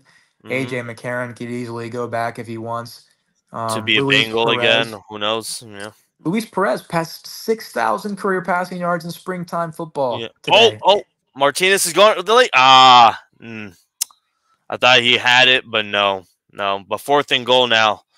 We might get to see Blewett go ahead. Yeah, that's what it's kind of looking like. Oh Smart. no! Wait, wait. Are they actually going for it? I be aggressive. I mean, why not? Wait. If they Oh, do. all right. Right now it's 2 minutes, so I mean they have plenty of time to think about whether or not they go. I mean, I'm fine with either option because it is 4th and short, so it's not like no, it's 4th and goal, so it's not. Never mind. 4th and goal from the 3. I I would probably go for the kick just to kind of keep up and then just go because I mean they're gonna get the ball in the second half, so I mean I would rather probably go for get the points now than anything. Yeah, I agree with that. But there's a good chance if they score here, man, they pull away with. But there's not really a need to. You're right. I mean, they really just need to. They go up by 3 here, get 3 here. They're up by 6. Then And then it's up to the Showboats to show up on offense. Yeah. yeah, I would. So we'll, I'd bet on that instead. Just take the field goal if I'm Skip yeah. because their offense But they have let's negative start 3 thinking about rushing yards halftime right notes. now. I mean, mhm, Halftime notes. Rushing game for Memphis is not even alive. Like we talked yeah, about Darius Victor at the start of the game. Like he got in groove a little bit last week, getting involved in the pass game. Even I yeah. haven't seen him twice, 3 times. I mean, And then the Stallions defense is definitely still rocking. It's still that defense is that defensive line is killing Case Cook is like all game, even if the score is currently like 12-9. Case Cookis is just getting like buried out there. They're making a case to be the best front seven or the best defense in the league right now. I mean, we Mm, can't sleep on this Memphis Showboats roster. It is a good offense. They yeah, have playmakers. They have a good coach. His defense is just shutting them down handedly, yeah, um, and especially in the red zone. And causing two punts. I mean, it's a good way to stay in the lead here. And Adrian Martinez, man, I mean, we had mm, our questions about him, and a lot of people did on social media. But to see him come out here, and I know he had the fumble, I know he's had some errant throws, but he's leading this team to a yeah. good first half. Yeah, but here we go. Chris Blewett is gonna go. They're gonna go with Chris Blewett to extend the lead by 6. So we'll see how it Chip shot goes. here. Chris Blewett. I mean, a man that's replacing a certain QB that's in Dallas right now. Uh, I mean, that's some. I mean, he has some pretty big shoes to fill. I'm hoping he does. He does well. He's doing well so far, so I'm happy. I'm happy about it. But He was man, really good for the Maulers last year. yeah, but Couple issues man, here and there. Brandon Aubrey. That is something you cannot. You're not going to You just replicate. can. Yeah, like He was special. he was special. Like man went from signing to man went from winning a championship to going to the NFL, and then he got a Pro Bowl already in his first season in the NFL. That is amazing. We might get to see that in with Jake Bates probably after this season. So if he keeps it up. And the Lions, which is my team for anyone out there watching, have already gave him a call.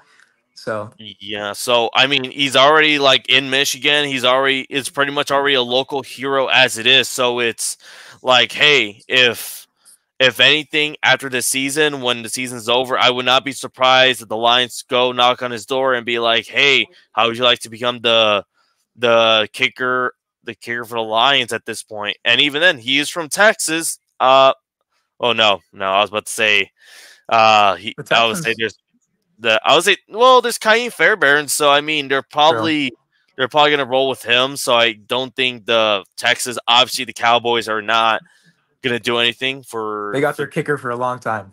for that. They got the kicker for at least hopefully the next decade, but uh, which I'm kind of sad for Brandon Aubrey, especially during the playoffs, during the wild card game. I was just witnessing what was happening with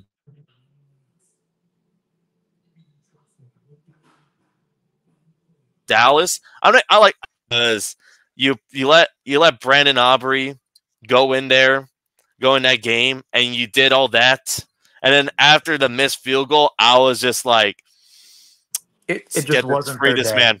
I was just like, free this man right now. You Get him out of there. I free mean, this man.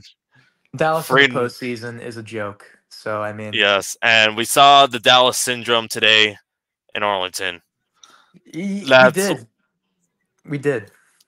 Or I saw a meme actually, with the Arlington Renegades logo slowly fading into the Atlanta Falcons logo. I that was from the UFL. That was from UFL update. I saw that. It's true. I mean, how do you lose that game today, man? That was a Mhm. blunder in its own.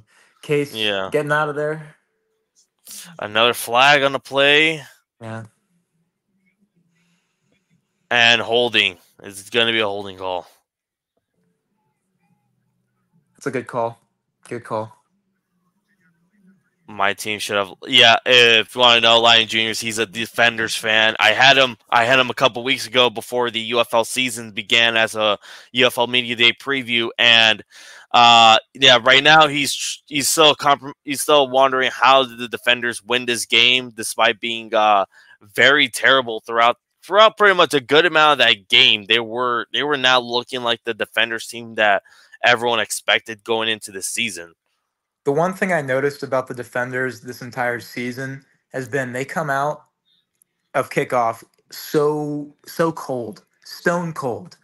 And then Yeah. after halftime, Jordan Teamu warms up and he starts making really good throws. That last drive before halftime in this game, in the game earlier, I mean, with him on that 17-yard scramble to that laser into the end zone. I mean, he has all the talent in the world, but his consistency is what keeps this team back. And honestly, losing Abram Smith, um, Didn't help at all. yeah, no, that was a huge loss to their rush attack. But they still did really good creative things today. Yeah. But Arlington, I don't know if you saw that little shuffle pass play that they had, where someone was running a little drag route. They got smashed, but they threw the ball back, and it got an extra like 20 yards. But Yeah. I don't know how Arlington lost this game. That was a crazy loss. Yeah. And the defenders I. should be a little scared too. I mean, a great comeback, but just playing the way they did in that first half Yeah. is not good. And then Not they have championship a caliber. very big test coming up going next week. Well, against the team we're witnessing right now. So let's see what happens, especially since they're going against another tough defense. Because if we saw what happened in week one with the defenders, it could be similar to what we're gonna watch next week. So or what hopefully for some people on the viewers are gonna watch next week because what based on what's gonna go on with the regional coverage. Yeah, Hopefully, hopefully, hopefully the ratings for the regional coverage is pretty good because I'm kind of thinking if we're seeing like 900 views just for nationwide, then what will be the regional projections right there? What are we not expecting? much. Like I'm Um, thinking if we get 500K, then that'd be nothing short of a miracle at that point. yeah, that would be. I just hope that they've been doing. Oh, big throw to Sage Surratt from Case. Case is looking good, man. I can't Mm, lie to you. 11 of 15, but the numbers out of that will definitely determine how well this league has been marketing in these markets. In my yeah, personal opinion, the attendance definitely reflects it as well. So we'll see. I think, yeah, oddly enough, we'll probably see bigger numbers out of places that don't have a UFL team just tuning into some football. But I think overall, week two, it was up 17% with viewership from the XFL yeah, and USFL season two. So that's good to see yeah, progress in the right direction. But if they can continue that going forward, man, that's all that matters. And they just need to draw more people there. yeah, I think that's the biggest thing. Give out tickets for free. Just make the yeah. TV product look good. That's what they're investing in. They're not investing in the $10 ticket sales. They're investing Yeah, in how this product looks on ESPN or Fox, and if they're able to center their focus on that, then man, we could be looking at a league that yeah. lasts and is A maybe good an while. NFL G League. Yeah, that's Yeah, what I hope to be. Hopefully, it's going to be around for the rest of my time. yeah, I just want year-round football, yeah, professional football. That's what I want, and I'm glad that we're able to see it tonight. It's pretty yeah. awesome. One Very thing fortunate. I do what I liked about the USFL, what I miss about it, that they were very more community like during their time before they had to obviously go to Arlington to be the to for the practices and team for the practices and training camp. But like at least when they were in Birmingham, at least I like could tell like, hey, they're going to like they were at least very committed, especially Bo Scarborough himself. Like he was going around the area, being not only like promoting the UFL, but being just like a community type of guy too for the entire city of Birmingham. So that's what I kind of liked about it. I'm like, hey, like if they become more like probably your like maybe be more community like hopefully within when every team comes back to their personal to their stadiums or practices in their actual home area, hopefully we get more community based events. They show more like more like, hey, we're the Birmingham Sounds, we're here to stay, we're like they become bigger than what they wanted to be in the first place.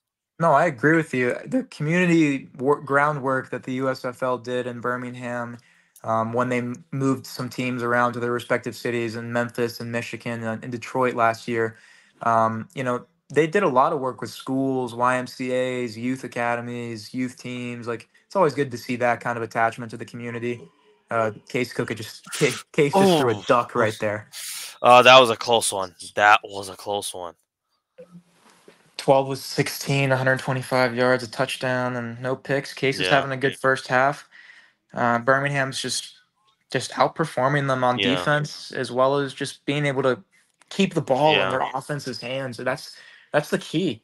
And the fact that No. Memphis was doing that better than both the teams they faced so far, and they're not doing it better than Birmingham, that just shows they have yet to eclipse Birmingham when it comes to scheme, structure, roster, talent, coaching, whatever you want to name it. Birmingham is the top dog in this league. You see Yeah. greatness every time they step on the field. Ooh. That was a close one to Yeah. uh, And a Daywood, I flag. believe. But John Oh boy. Chavis, my God, that man could coach a defense really, really well. Yes, Yeah.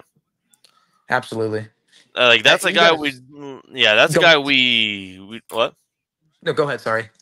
Oh no, that's a guy we never really like talked about. That's a guy like people don't really talk about as much for a reason why the Stallions are that great is John Chavis himself. Like as a defense coordinator, he's just been that guy to coach a heck of a defense.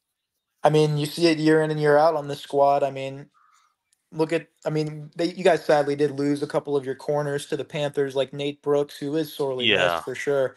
But just being able to coach new guys up and bring in new rotations of players and talent, it's special. And I'm bringing in Taco Charlton, and just yeah. he hit a Last hat trick week, of sacks last week. I mean, he is a ooh, special player, yeah, and just the development that he's put into this defense is shown on the field for sure. And you guys have yeah. Neville Clark too. I like Neville Clark from the Breakers the last 2 Mm-hmm. years. Just that was the flag on him. Not a Ooh, good look, obviously, but yeah, still a but really good player. yeah, Contact was way too early there. yeah, That's unfortunate.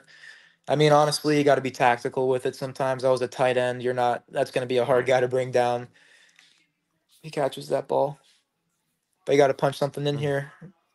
Keep it close. yeah. If not, oh, pressure up the Maybe a middle. field goal.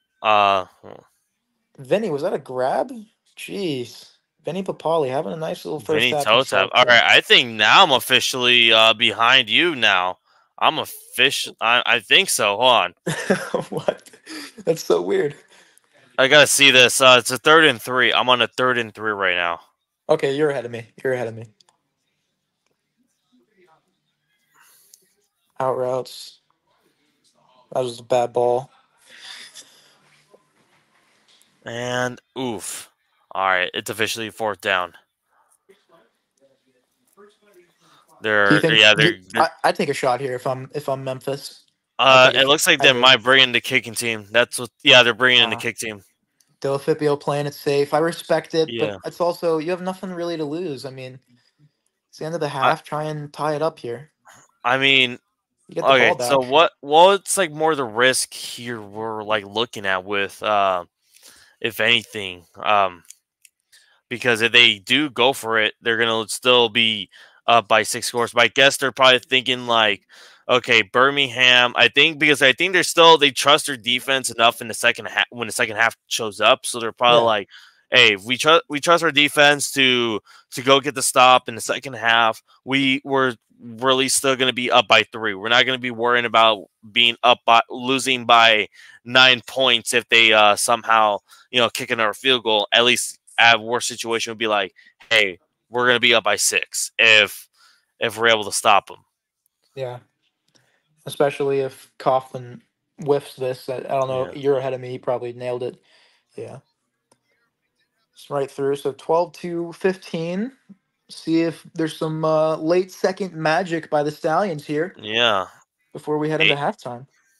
Adrian Martinez, he's been started 1 for 4, but since then 8 for 11. So 9 of 15. That's pretty solid work for him. Like I think that's probably what he needed because I think everyone was at first like very very concerned because based on what the play we have seen so far from him hasn't really shown like okay is he gonna be the guy or is he not? So I'm thinking I think that's probably what Skip Holtz is going with. Like, hey, I need to see him get some reps. Like he cannot just be more the than just like running than just run the football all the time, scramble every time when he's on the play. So I mean, so I'm thinking we're finally gonna get him.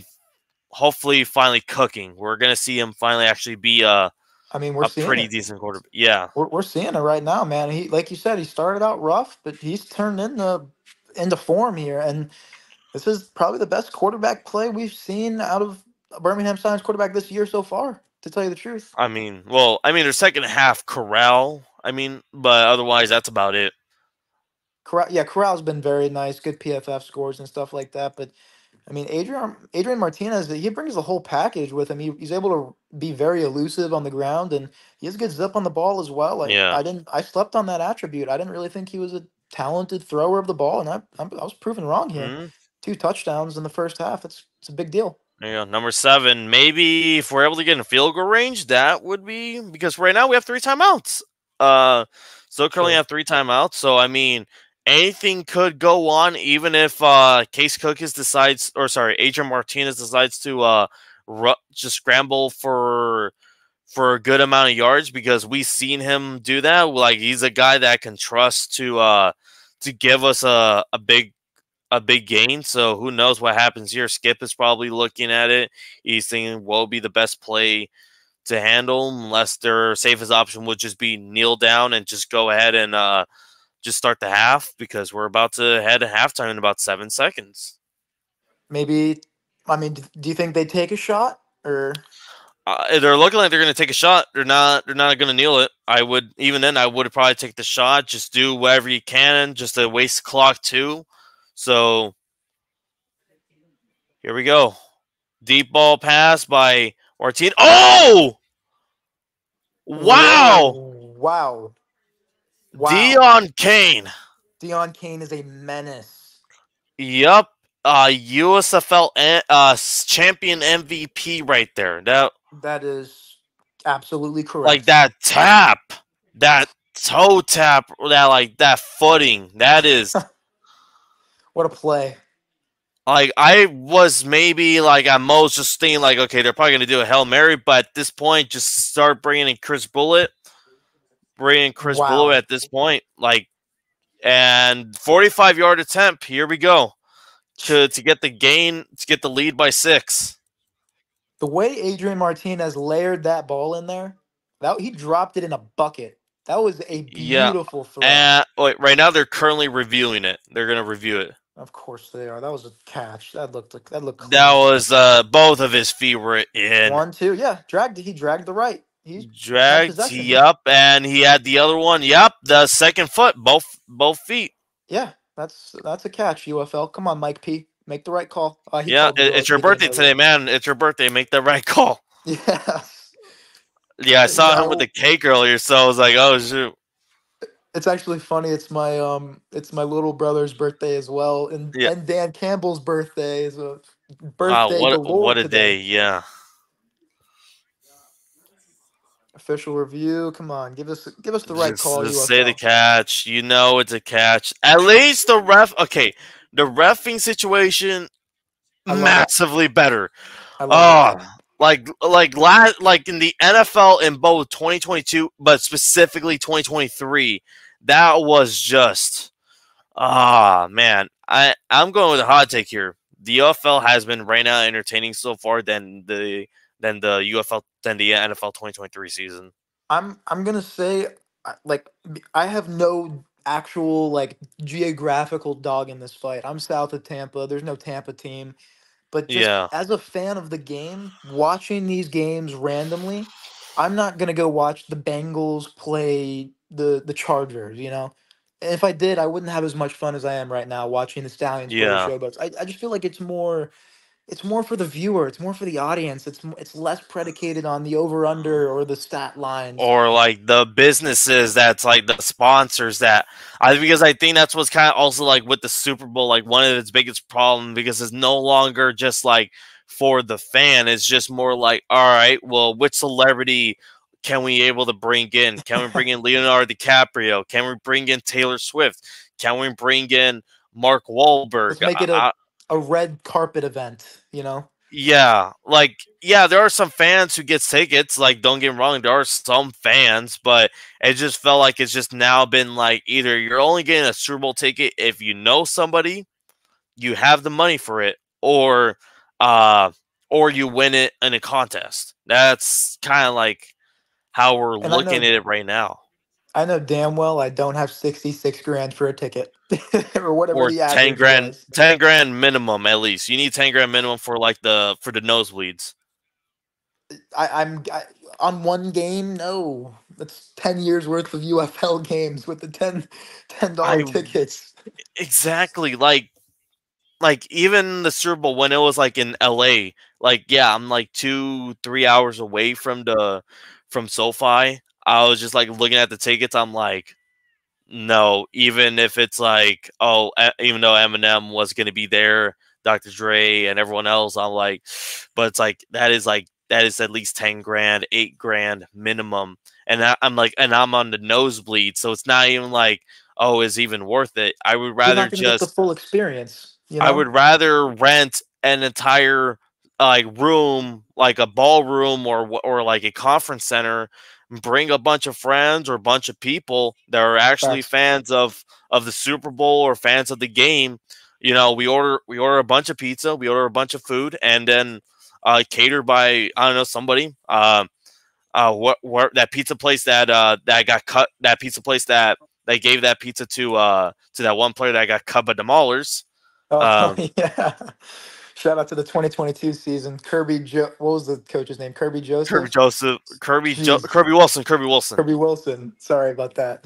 Not the safety for the Lions, but Kirby Yeah, Wilson. Yeah, jeez, man, that guy was a mess.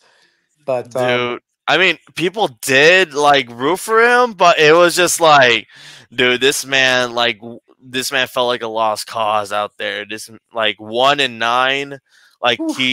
his only one was against the Gamblers.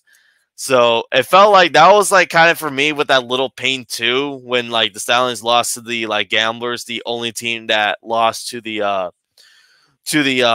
Pittsburgh Maulers that season. So I felt like, wow, that felt kind of a little bit worse too, because imagine that 12, imagine your first season as a new league again, and then 12-0. That was your first beginning. And it looks like he froze up. Yo. Sorry, you were loading for a little bit. Um, some had some tech Yeah, I issues. think both of us kind of got yeah. Sorry about that, Yeah, it looked like a folks. tech issue on both sides. Um, But but yeah, Kirby, like even the game, we even like when we lost to the Gamblers the first time in 2022, there was like a little pain with it because it's like, wow, we lost to the team that lost to the Pittsburgh Maulers, which that was their only win of the season. So it just felt like, wow, like imagine starting your USFL season the revival with 12-0,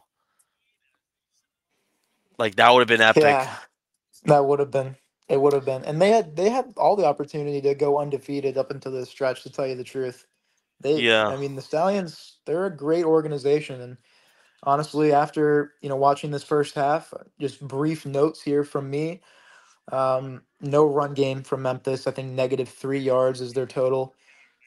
Case Cookus, he's having a really good game, but they just need to protect him yeah, more, get Jay Adams and Vinny the ball more. But for the Stallions, keep doing what they're doing.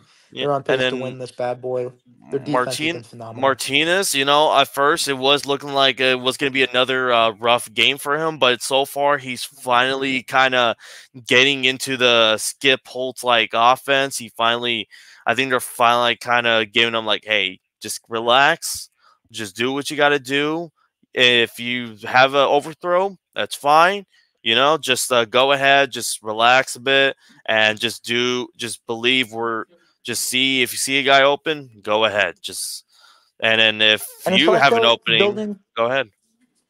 building confidence with him as well. Like you were talking about earlier while we were watching the first half. I mean, the guy has not gotten many reps this year. I mean, the fact that he's played an entire first half and has led them to a pretty nice offensive outing in front of a decent crowd, a more than decent crowd. I would say there's more than 12,000 people there.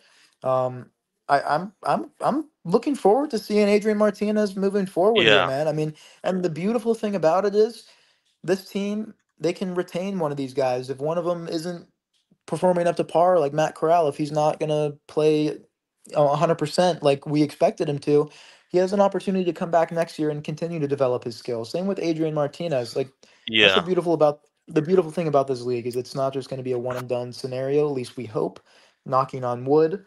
But Yep. it's one of those things where if they're able to continue the development of players, this league is only going to get better and better. I mean, look at what we've seen from Adrian Martinez through 3 weeks. He went from night to midnight to, oh wait, it's morning time now. I'm awake. Yeah. That's good to Uh, see. So maybe that's where finally getting into it, or finally like seeing like Skip Holtz finally sticking to one man, because he spent the entire half on the he spent the entire half there. It's not like they put in Matt Corral just to like, all right, we're gonna change it up. Which, I mean, don't get me wrong, I kind of see how the two QB system could work, but I feel like I was just thinking like throughout today, because I was at work, but I kept thinking today like, man, like I'm gonna see Adrian Martinez play. We're gonna see how it goes, but I really want to see what are they gonna do? Are they like, I feel like the best way to get the two QB system working is like, hey, you have one guy officially as QB1, but once in a while you will put in that other guy just to kind of show what he has, or maybe just to show finally what we got. So No, yeah. I mean, showing what yeah, each player is capable of is always a good thing, especially because Skip's trying to get all of his guys to the NFL. I know that's his true intention. And this is a good way to do it, especially for a young quarterback like Adrian Martinez, who's putting up a really good game here so far. yeah. Well,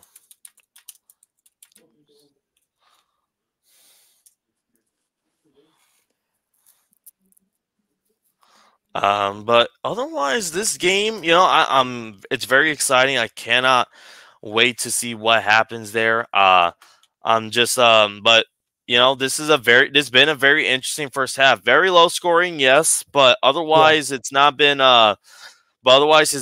a very fun game. It's not like, especially since it's Champions Night. So, and I cannot also wait for the Stallions being at home again next week. I thought this was going to be a bigger test, which it kind of is next week, but it's not as it was back in like preseason, where it was like, okay, we're going to go against the Defenders, where everyone was like, oh well, we're gonna like they were gonna go in and just take the L overall. But hey, this time the Stallions are still showing the dominant team as they are right now. And the Defenders, although they've been iffy, but they could still probably put up a fight next week. So who knows what happens there? But week 5 is going to be a very crucial test for the USFL conference. And then week 6, we go on the road again to face the Memphis Showboats. And then week 7, the game we all been waiting for, the Battlehawks. That's the game of the year, at least my game of the year. Oh, Um, that's game of the year for sure. yeah, if we have an offensive performance from both sides of the ball, that will be fireworks. That will be the game we're going to see. Is it in St. Louis or protective? It's going to be at Birmingham. That's a huge So advantage for Birmingham. yeah, and that's what I was kind of hoping for. That's what I was hoping for for the game to be at St. Louis. That was the one time I was like, if that game's at St. Louis, I really want the Stallions to put up a show, because if we come out of St. Louis at with a win, that would be the most satisfying thing to watch. Probably also the most dominant spring, like nail in the coffin, no questions, ifs, ands, or buts. The best spring football team ever Yeah, if they're able to do that. Even just winning the championship this year solidifies that. But yeah, if they beat St. Louis at St. Louis in the championship game, that's a hell of a scenario that I'm gonna dream about later tonight. And yeah. to tell you the truth, that sounds if that, pretty flippin' yeah, cool. if that happens in the championship game, we both St. Louis and Seattle and Birmingham meets up. That would be and Birmingham goes in with the win. That would be basically we basically not only solidify ourselves as the dynasty, we basically just kind of showed everyone in the entire spring league that the Birmingham Stallions are the best team of all They time. are. They will be the best team of all time in the Yeah. spring league era. No, absolutely. because doing that right there, like going into one of the biggest home field into one of the uh biggest stadiums or biggest fan bases in the United Football League, like doing you are pretty much that is pretty much king right there. You pretty much just kind of proved to everyone in the world that hey, we are we are that guy. Yeah, no, I mean, you said Mm, it perfectly. That's just king. That's king mm, status if they're able to just again yeah, three-peat in its own. I'm still calling it a mm, three-peat. Would yeah, be all the yeah, evidence you need to sit here and say this is the best spring football team that's ever been put on a field, even yeah, dating back to the 80s. XFL 1.0, 2.0, doesn't matter. yeah, Bring up a team, the Stallions are up there. And if heck, if they go for a fourth year in a row, if Skip stays for a fourth year, that's just even more yeah, legacy built up. But I'm sure obviously he's going to pan out his options after yeah, this season. He's going to be a yeah. highly touted head coach I for I think colleges and stuff. he was gonna get offers for net was he gonna get an offer for Northwestern, and then after that he was like, no, I'm gonna stay in Birmingham, which I was like, oh, thank God. Yeah, no, I mean, he is a he's an awesome head coach. You can tell he cares Yeah, about his players. Just like I was talking about John Delafipio, yeah, his passion is so bright. I mean, he wants to win and wants to succeed week yeah, in and week out. Um, but that's what you want out of your head coach. I mean, and that's yeah, why we get the results we and do with the Stallions. And the way he talks to his players, like on the sideline, he's not like being a hard case where it's just like I mean, I don't mind hard cases sometimes, but it's just like it just feels like, hey, you're talking to him like a normal human being, like hey, like yes, we all make mistakes, so we're just gonna hey, just move on. Like it gave me like that Pete Carroll aura. And I think that's Mm, what kind of like dragged. I think that's kind of what gave me like that energy. He's like, hey, like, yes, he's going to get frustrated. He's going to get annoyed like any other coach is. But, hey, he's going to tell his players just, hey, relax. We still have plenty of game left. We're still going to go ahead and defeat this team. Just relax and then just forget and just move on. Just go on to the next play. no, I agree with that. I mean, that's he has a short memory, and that's a good thing to have as a player and a coach. Yeah. They're talking to him now at halftime. Right. Um, but he's won 9 consecutive games. This is going to be, if they win tonight, 10 in a row. Yeah. Um, it's a huge deal. Have they lost at Protective? I mean, yeah. Well, this season no, but last season, yeah, with the Gamblers. Okay. Yeah. But bringing in which I'm bringing another guest along. We've been talking before. We've been friends for a while. But let me introduce you to Gavin, everybody. Let's bring him to the stage. What's up? Welcome to the show. First time ever. Like everyone else, I guess. First time ever. Nice to meet you, man. What's up? Yeah. Let's, Can you guys hear me okay? oh Yeah. yeah, for sure. Clear as day. Okay, cool. Thank you for having me. For the record, I also am delayed kind of throughout this game. Like I'm like one play behind, but should be fine, Let me try to fix my camera so you guys can see me. Yeah. That's No, better. we're good. We're But good yeah, right now. it's definitely been like a closer game than I thought. Understand. Oh yeah, No, he's I a agree. Battlehawks fan. By the way, he was a Sea Dragons fan because he lives in that area, but mainly he is a St. Louis Battlehawks fan this season until the Sea Dragons come back. Respectable. Respectable. And honestly, they looked really good after last week's win. I do like AJ McCarron. He looked like a different man out there in the fourth quarter, slicing and dicing that defense up. Oh, Dion definitely. Kane is a god right now. He This is. is actually like the first UFO game that I've watched this season. I haven't had time because I've just been working, but no, this is definitely like a really good game to like watch. Were I mean, yeah, you um who did you have in this game, Gavin? Definitely the Stallions. I mean, the fact that they're 2-0 and they're like crushing it right now. I mean, even though they're like struggling against Memphis, which by the way, that's actually like a beautiful pass on first down, the toe tap, perfect. Wow. But yeah, that was a perfect throw. But no, definitely like I've definitely been rooting for the Stallions so far. Defenders, exactly. Which again, like I'm not even sure how they won that game. They were getting their ass kicked. They definitely should have. You know what? Definitely should not have lost. I guess. Renegades. Yeah.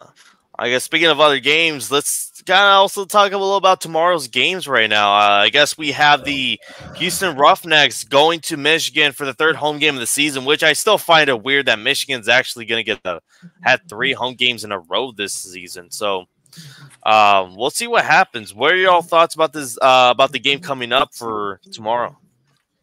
I'm probably going to wind up. I don't know. It's hard to say. That's a really even game if Reed's that's starting, in my opinion. But I'm actually going to go with the Roughnecks here. Michigan has I don't know, their defenses are so equivalent. But I just think that Reed's that's a better quarterback than EJ Perry. Right now, I just haven't seen the magic that I saw last year out of EJ. So until that happens, I'm going to take the Roughnecks in their first win tomorrow. I am, well, if you saw, if not, I am going to pick the Michigan Panthers for this game. I just can't bet them against them at home at the moment. They're, I just feel like, and I just feel like they're right. Like, if I have to trust at least someone at the moment, I feel like I trust Michigan. I just don't know. And especially if you have a kicker like that, who's going to keep on kicking like 60-yarders, I'm gonna pick the Panthers. I have pass interference. I have massive beef for the Panthers at this point, for obvious reasons.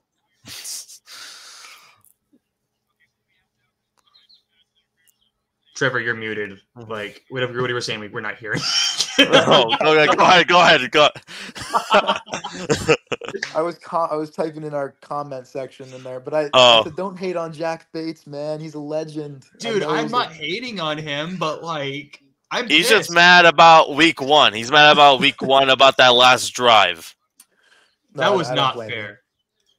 I don't blame you. And you guys, you guys are in the top 4 in my opinion after last week. I just still want to see a little more consistency out of the defense, especially letting Arlington score that much. But I still have high hopes, especially if you guys are at home. You are dang near unbeatable. 40,000 people. Yeah, no kidding. I do not agree with the call with the whole like offset and penalty. I feel like the pass interference should have been accounted for more. That was complete BS. May have been the worst call of the day so far. Like, what was that? Number 14 on defense. Yeah, green, buddy. There we go. Adrian Martinez. Voting the sack.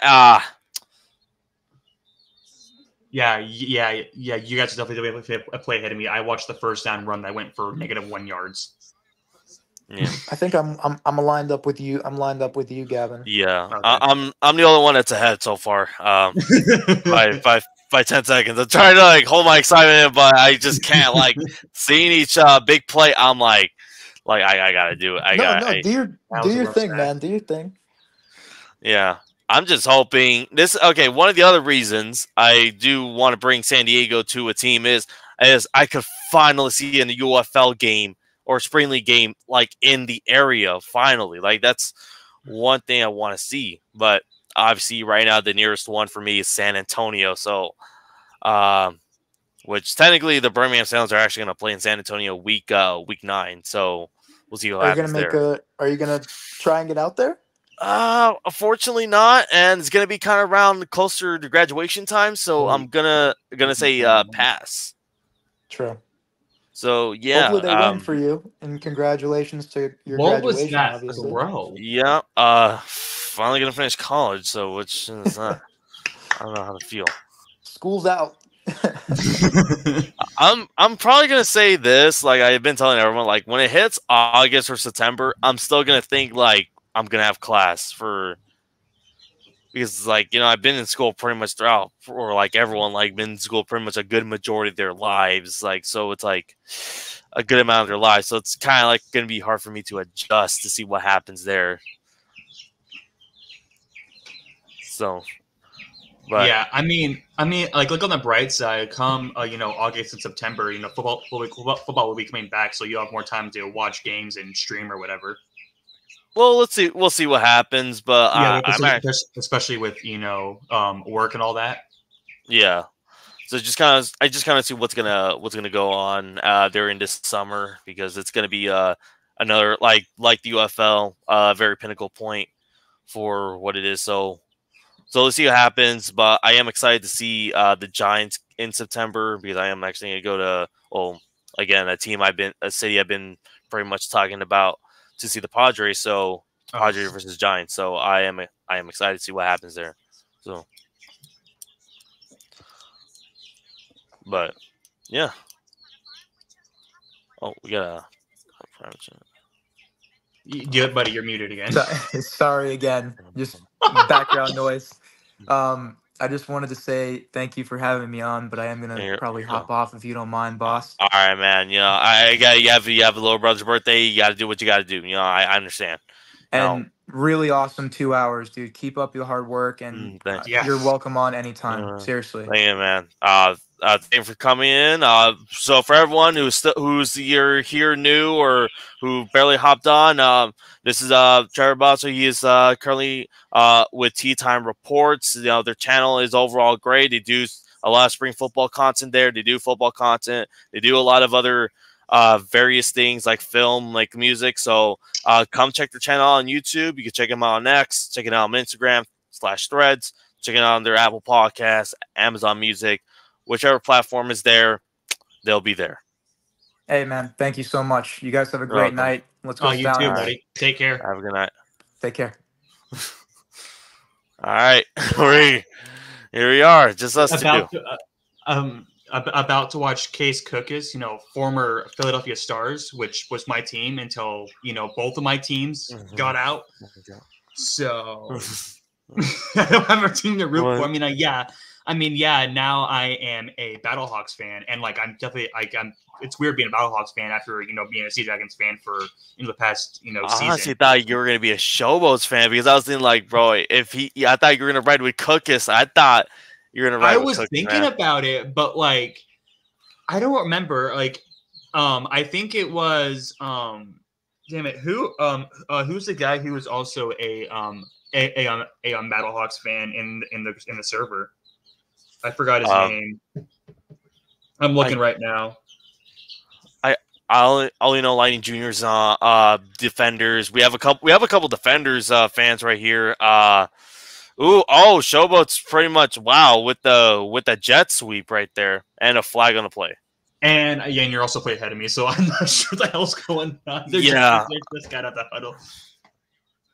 But my team has I was like thinking about it, but like being a Battlehawks fan was just like funny. I like when it comes to St. Louis, like I love the city and the fact that they got screwed over by both like the Rams, Cardinals, and I guess all the Chargers. Like they didn't really have a football team anymore, and having the Battlehawks was like they're famous, really passionate about it. As you see, their home opener, they have 40,000 people in attendance. Their fans are definitely very, very passionate.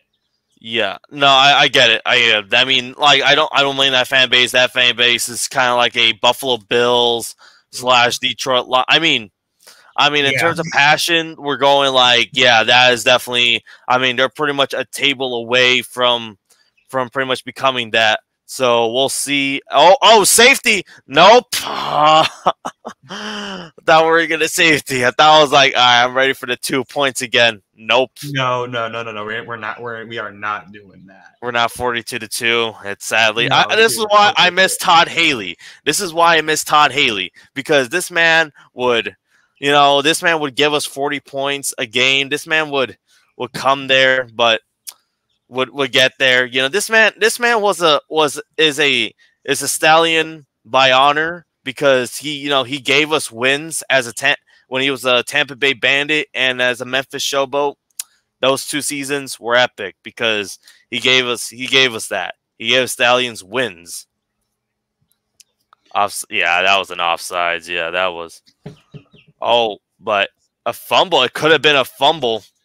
That could have been a fumble for a touchdown, but that no. also looked like a little bit of a face mask in the end zone. If that was called, ooh, that would have been bad.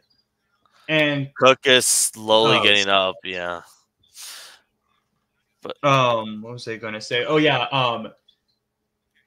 Arlington 0-3. I think their playoff chances are like next to none.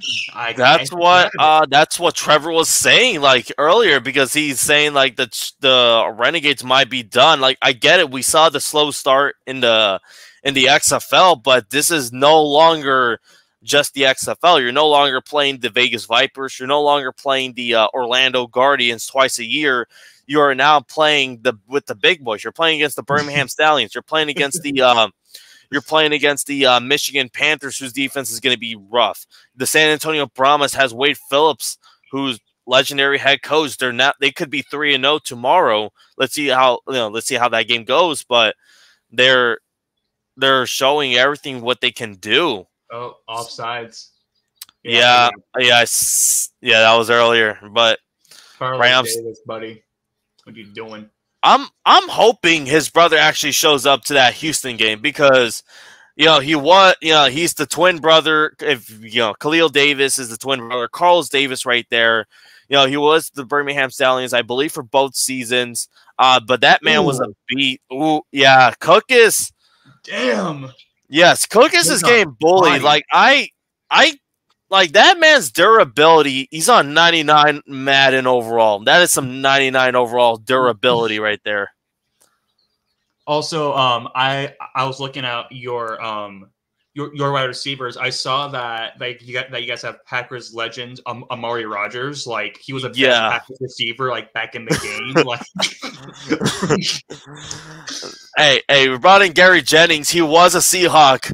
We brought and I remember they cut him in the offseason, and then after he went to Miami. I remember he went to Miami right after. And then eventually he did find himself into the XFL with the St. Louis Battlehawks. And then, so on and so forth. He's now a Stallion after a whole controversy between Becht and the XFL, even though he legit signed with the Panthers in 2023. But then obviously he got cut in the offseason, But, hey. Oh, the sack? No, the return. Oh, bro, dude, I'm currently watching the replay. What a punt. Yep, Cam DeBot. So this guy on the comments, Cam DeBot, he is a 49ers fan, unfortunately. Oh, brother. Yeah, but he's a cool one. He's a cool 49ers fan, so 40, he's not 45, like 50, 45, 40. Damn, that was actually a really, really good return. Shit. Wait. We have a flag. No! We got a... Dude, that reminds me this morning I was playing Madden, and I had an insane return, and then the last 2 yards was a block in the back, and I was pretty pissed. Son of a bitch. Yeah. But I mean, but this UFL season has been exciting. Yes, some of these were pretty low scoring, but I mean, these games have been very fun to watch, and the refing been top tier, better than the NFL, better than we have seen the NFL for the past few years. That's what I'm saying. I mean, we need Skybox. Right there, watching the replay on the hit on Cookus. Yeah. There was definitely a hole in the end zone that was not called. And not only that, they're not taking 10 minutes or 5 to 10 minutes just to look at one play. Like Mike Pereira or Dean Blandino is just oh yeah, that's we see right there, in the corner, yeah, that's an incomplete pass. Don't call it a complete, and that's it.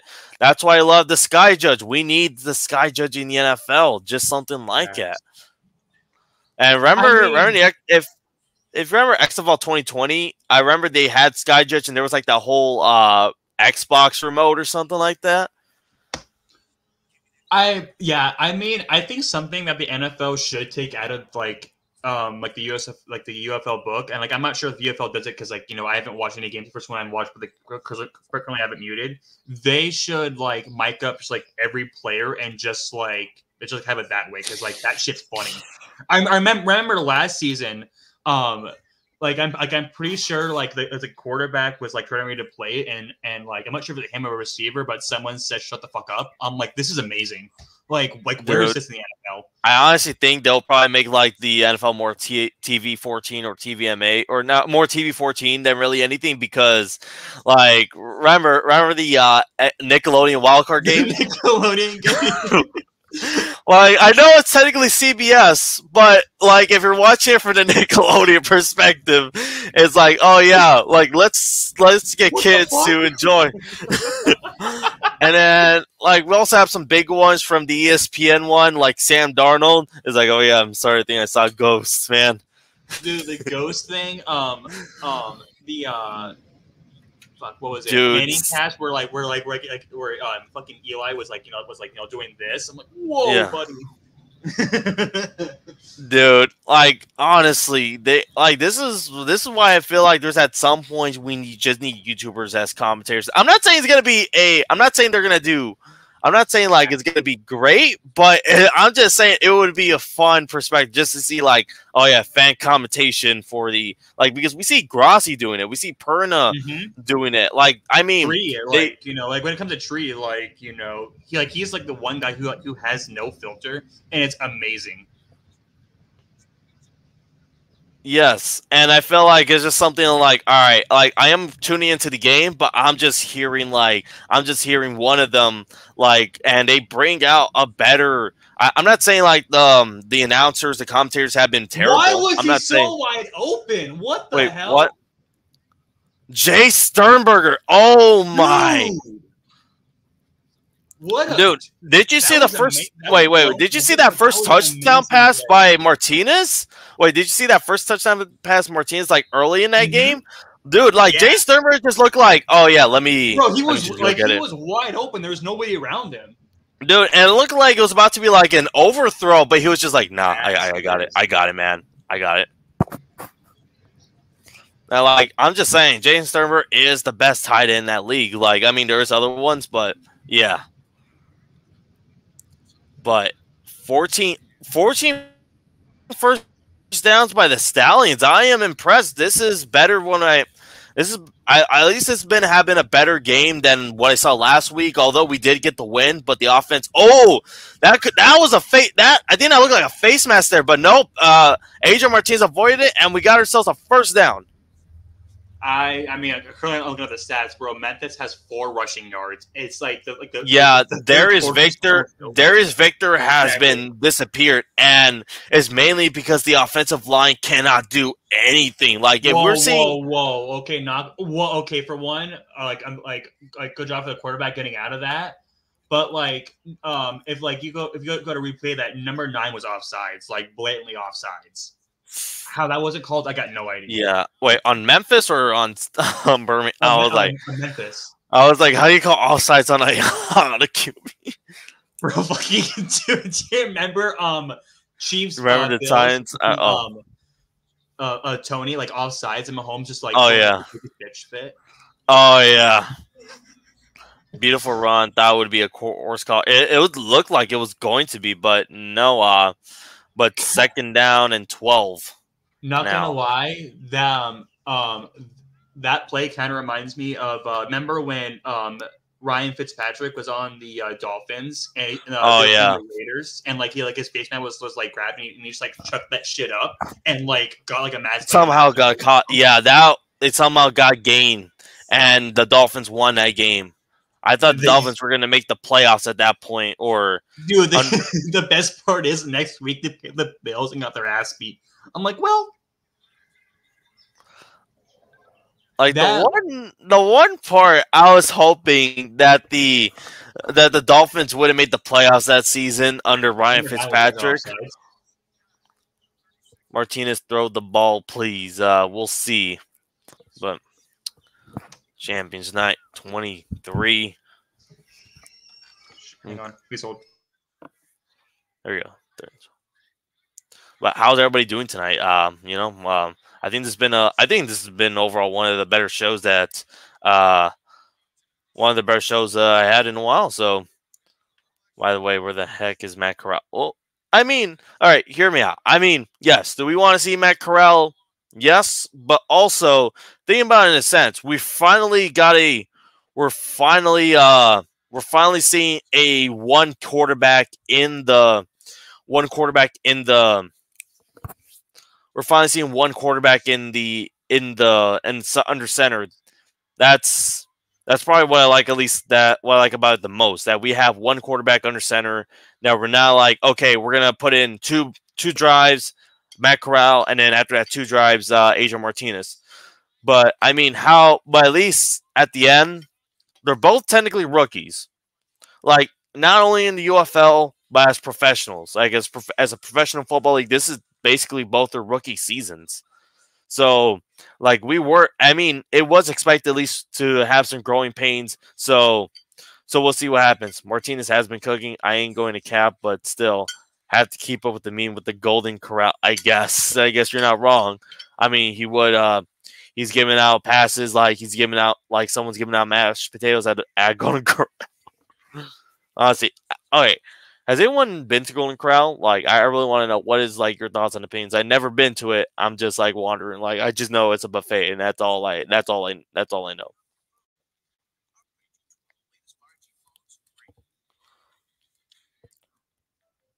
But I'm thinking about the next time if I do a game. Hey, let me. Not gonna lie, I've never been there.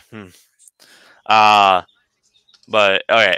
I was gonna say like, if I do another live stream sometime soon, I'm just trying to think who should I bring in next for guests, because I mean, this has overall been a successful 100%.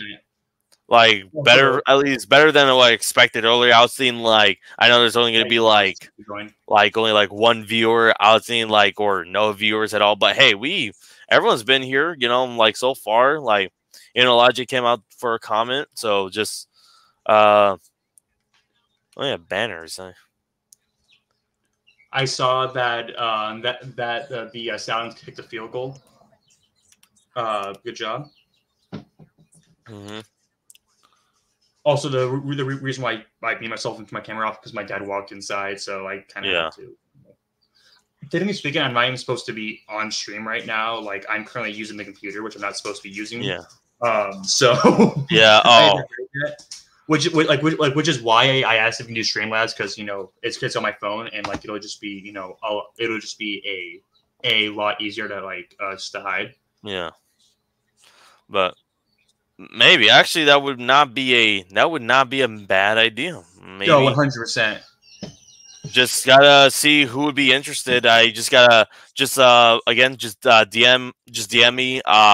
Just DM me and let me know what's up. Well, obviously I'll announce a live stream first, and then I'll start thinking about bringing guests along. Maybe obviously it's gonna be maybe a few people, but yeah. Man, I cannot wait for St. Louis versus Memphis. Oh yeah, for anyone who wants to know, this is Lightning Jr. He's overall on TikTok. He's on YouTube. He's currently trying to do YouTube. His first stream is going to be next week. Against with Memphis versus St. Louis. Obviously, I'll try to chime into his stream, but it's gonna be an early morning game. So I'm gonna attempt, but check out his stream. It's gonna be early in the morning if you're all in the West Coast, but if you're in the East Coast, it's gonna be in the afternoon, obviously. So I just trying to remember what time the game is. So that's that's why I'm trying to figure that out. But anyway, check out his content. Follow him on X. Follow him on TikTok. Let me see next week's games. We have next week's game. We have 9:30. Okay, so 9:30 a.m. Pacific, 12:30 p.m. A 12:30 p.m. game. So if you're around that time, go ahead, catch up his stream, comment, whatever, do what you got to do. But since we're already talking about the Battlehawks, what are your thoughts for tomorrow's game against the San Antonio Brahmas? Brahmas, they came back from a 16-point deficit. They scored 20 unanswered points. The Battlehawks got their first win of the season after a rough start in week 1 against Michigan. So, what are your thoughts right now? What do you think? What's going to happen for this game? Currently, let me double check the things and I haven't watched UFL until really today, so I'm really behind. Yeah. So Brahmas are currently 2-0, so that's definitely going to be a problem. Especially since Wade Phillips is the head coach right now. Chase Garbers has been showing that he could be the QB, so we'll see what happens there. Yeah. I definitely I would not. A win is definitely what I want, but I can see the Battlehawks maybe losing by 3 points again, just off of a complete BS field goal. Yeah. I just saw Case Cookers just got slammed into the ground, sacked, but just the way it happened. He's getting Daniel Jones Monday Night Football right now. Yeah, week 5, baby. Week 4, but yeah, dude, that 5 sacks for Case Cookers on Case Cook. Wow.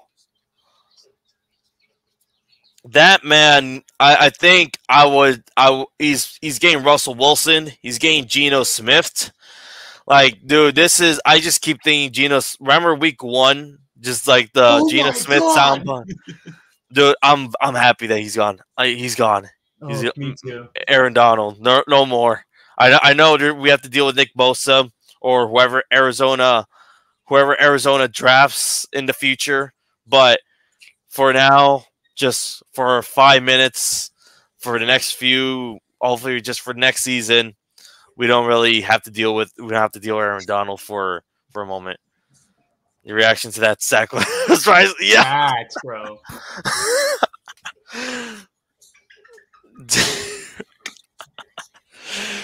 But this has been a fun game. This has been fun. I don't care what the score is. This has overall been a great night, or at least great afternoon. Nick Bosa's hey. Charles Cross is gonna own Nick Bosa next season. Abe Lucas is gonna own Nick Bosa next season. Buddy, here's the thing. I am myself a Seahawks fan. Even I don't believe that. I'm terrible. You think me even saying that right now? I'm just that's why I'm laughing because I know what I'm saying is just it's just false hope. It's just. I mean, Charles Cross is a great left tackle. He is a great left tackle. Don't get me wrong. Ooh, kitty. I have a kitty. But I'm just saying I'm just hoping Charles Cross does not just at least does his best to take down Bosa or Abe Lucas, whoever's lined up against him next season, whoever's lined up throughout the game. I'm just please hold on. Jets versus Seahawks this season. Let's just see how hopefully the schedule's right for us, because because that's a game I really wanna do a live stream for sure with him. Jets versus Seahawks, especially the history behind both teams. Surprisingly, it's kind of weird. You're thinking of all teams that you would not really have much history with, it would be the Jets, but yet somehow Seattle does it. Well, the funny thing is the history of the Jets. Obviously, the whole thing with the Jamal Adams trade, and then now before that, even then, Pete Carroll too. He was a Jets. Pete Carroll was the Jets head coach, and now we have, Geno being a former Jet. And George Fant coming back to Seattle after being a Jet. We got the whole controversy with Woolen and like Sauce. Sauce. Dwayne Lightning, Brown, what like, played for both squads. Lightning, I know you're in the chat, but like Tariq Woolen is better, and he was robbed at a defensive rookie of the year. I'm calling it. I'm calling it now. I'm calling it now. No. Agree. Need your thoughts on Brock Purdy right now. All right. I don't hate Brock Purdy. Ooh, I I'll answer just that question as well. okay. Hear me out. I don't hate him. I wasn't a fan of the media just hyping it up during his rookie season. Hear me out. It's a great story. I'm not saying it isn't, but for the fact that they gave him an offensive rookie of the year nomination, what? Wait, Ricky Pearson. Ricky Pearson. What? My guy, that was clean. Okay. Anyways, that was behind him as well. Like, yeah. Way to read that ball. Yeah.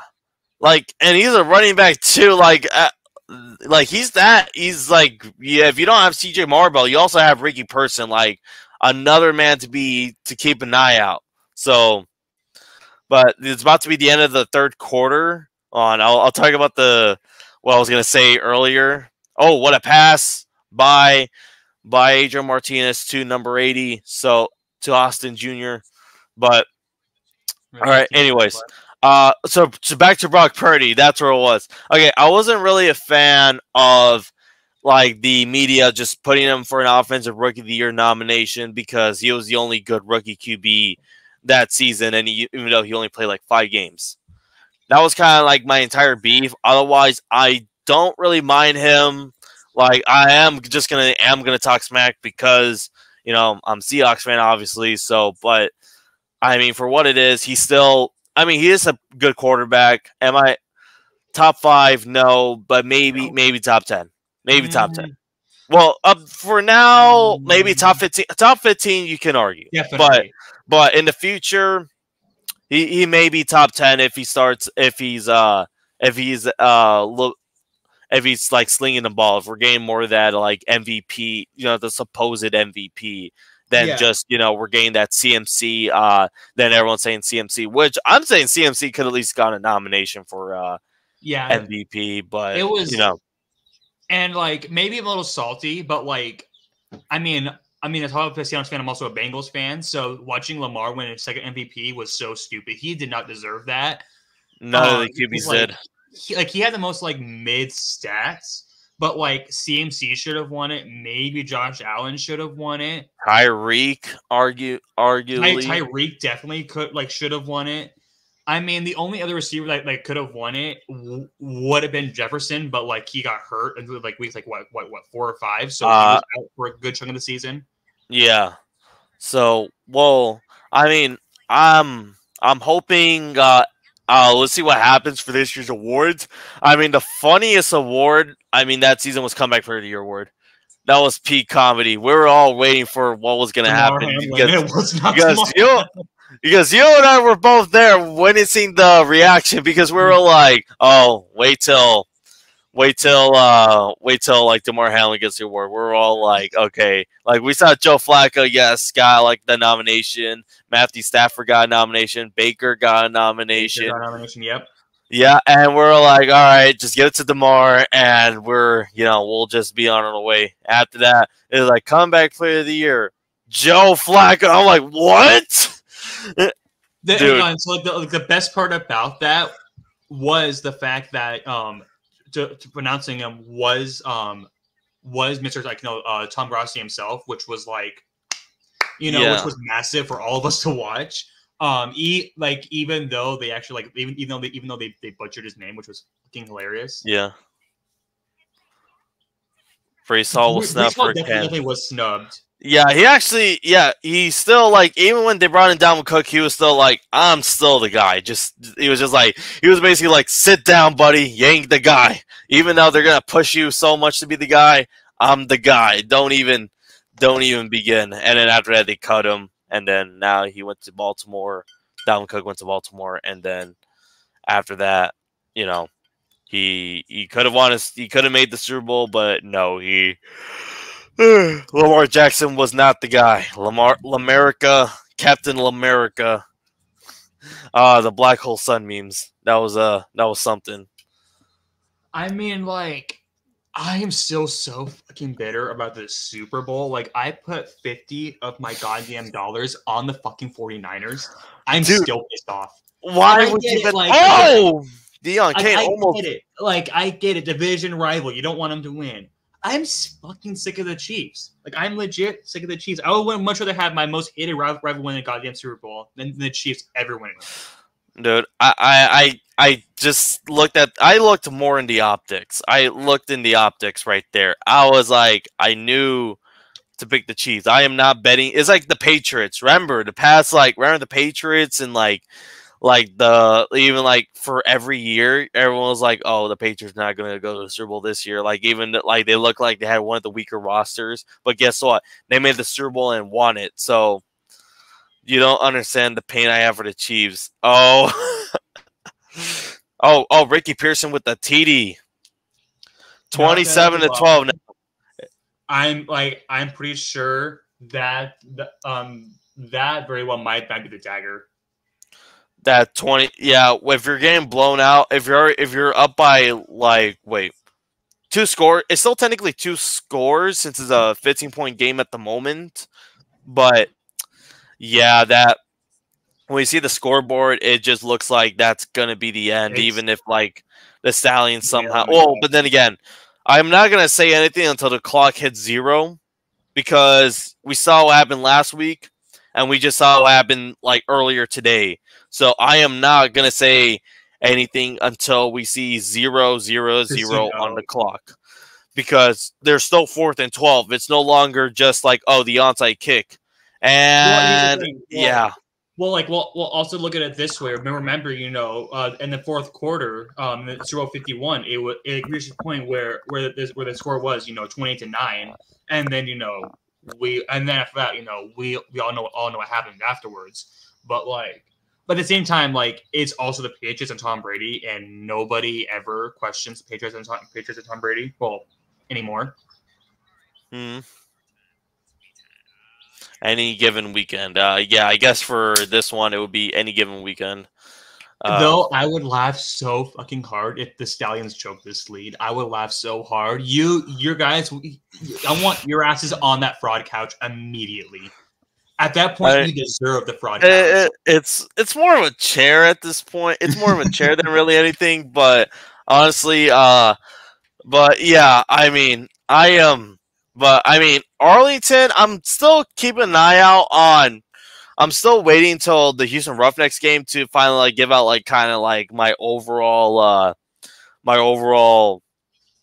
prediction, because I don't even know what to rank the defenders at this point. I think I want to move them up today. I'm thinking about moving it up if the Showboats keep playing the way they're playing, but just like Kyle Shanahan with the lead in the Super Bowl, 28-3, 20-10, 10-0. Yeah, I was about to say, which one? There's 3, and even in the regular season, there might be a couple that we just forgot because it's the regular season, man. But no, speaking of 28-3, the Falcons. I was hoping they were going to beat the Rams that one game, dude. 20. They were 28-3. I was waiting. I'm like, Marcus Mariota, you better be clutch. They would have ended the curse. The curse would have been broken. I don't care if the season would have been 8-9, but at least with Arthur Smith, I would have been like, hey, that's a great way to start. They're not gonna choke anymore, or at least for the most part, they're not gonna choke as much as previously, because that Falcons team in 2022, they should have made the playoffs. They honestly should have made the playoffs. But facts. But my 49ers faithful still believe Shanahan has that same curse. Well, yeah, I kind of figured. Not even a Super Bowl, NFC Championship game 2023, NFC Championship game 2022, both lost to the blow lead against the Rams and go blow out by Philly. And yes, you can argue, Brock Purdy was the game the Niners could have won. No, the Eagles were or something else that season, I'm saying the Eagles still won that game. I will say this. It reached a point where you talked up Arthur Swift so much point where you had him as your coach of the year. Oh, no, I don't want to. I don't want to talk about that one, bro. That was an embarrassment. Like that was like a hot take that just that age Arthur Smith kept proving me so wrong. It became a huge meme. Like he just use Bijan Robinson. Use Tyler Algier correctly. Use Kyle Pitts, man. Like that's all you needed. That's all you needed to do. But each week, it kept getting worse and worse and worse. I was thinking when they brought in Taylor Heineke, I was thinking like, okay, there's hope. There's hope. And then there wasn't. Nope. I put this man as coach of the year because I thought the Falcons were gonna go win the NFC South. Wait, hey, I want Case Cookus back. Wait. What happened to him? Did he get banged up or? No, I'm pretty sure he got benched. Well, he got. Oh yeah, he got. I'm thinking. Bro, yeah, he got done. Well, if he got sacked 5 times, I don't blame him. So sad. I feel bad for my boy. No. If you got sacked 5 times, I don't blame him. Like you basically killed him out there throughout that whole game, and you can't. Got sacked 10 times, and the Giants still sent him packing. Bro was terrified to come out. I know. They didn't want to bring in Tyrod Taylor, but then to be fair, if Tyrod Taylor came into the game that first snap, he would have been injured. we all know he was gonna be injured if like Daniel Jones was at least had some durability. They're like, all right, like. Do we trust Daniel Jones to be injured in 5 plays? Do we trust Tyrod Taylor to be injured in 1 play? So, I mean, I don't blame the Giants for that one. Oh, what a complete pass. Okay. I was gonna say so. So the funny thing about that game, is that my then girlfriend, I was talking to her parents. Sure. And they yelled at me for dating their daughter to the point where they hated me. So I enjoyed that game, but on the side, like I was having my now ex-girlfriend's parents scream at me for dating their daughter. So it was a very let's just say entertaining day for me. Oh, it was bad. It was so bad. But hey, it got even better because she cheated. Because I found out like 2 months ago that she cheated on me for a month and a half. So that shit fucking stung. What a catch. Yeah. 2nd and 10. Well, at least from my perspective, 2nd and 10. I'm seeing like the UFL stuff on Fox underneath the thing. At least I like that. But you know, I gotta bring this one guy in to the UFL server. I just keep forgetting him to DM him. Hang on, it gets way better. So remember Monday Night Football week 1 home opener, Broncos Seahawks? Oh yeah. My other girlfriend back then broke up with me that day. It got to the point where I almost didn't even watch the game because I was so like distraught. And then after that, but like that was fucking rough. Like the thing is, like it was like home opener, Russell Wilson coming back. Like I was dressed up. I had the hat, the jersey. I had my coat on, the blue jeans, like the socks, the shoes. I was decked out. I took all that off, and for like most of the game, well, like I turned it on like after the first quarter, but like I was so distraught when like I didn't even give a shit about football. And then I watched the game, and like I just happened to have fun. Yeah. Stallion down on the field. Ah, damn it. We do not root for injuries. The only injury we will ever root for within the league. Oh, no. He was just saying it. He said Stallion down on the field. I don't think he was celebrating the injury. No. Hang on, no. I was just gonna say the only injury we will ever root for is if it is a Sean Watson, just because the guy's a complete piece of shit. I'm just saying, just saying. I'm gonna leave that alone right there because And canceled. yeah. Like this sounds like you're getting like monetized, but I feel like we're already like Nope. just by we're already We're off the demonetized by rails. we're demonetized by proxy. Not even like just existing. Okay, know what? I know. Okay, know what? Like, hey, Anthony, what's up? Oh wait, Oh is shoot! this, I want to say this is Double Doink, right? Like the guy from the group chat. Yeah. Bro, dude, he's a straight homie. He was there when during the fucking honors. What's up, Yeah. Anthony? What's good, my brother? So what up, man? Yeah, it is. All right. Oh, we got something from 640 right now from Lightning Jr. Hold up. From James Larson saying head coach Bob Stoops visibly frustrated during this post-game presser, and it's hard to blame him. 0 turnovers, dominated time possession.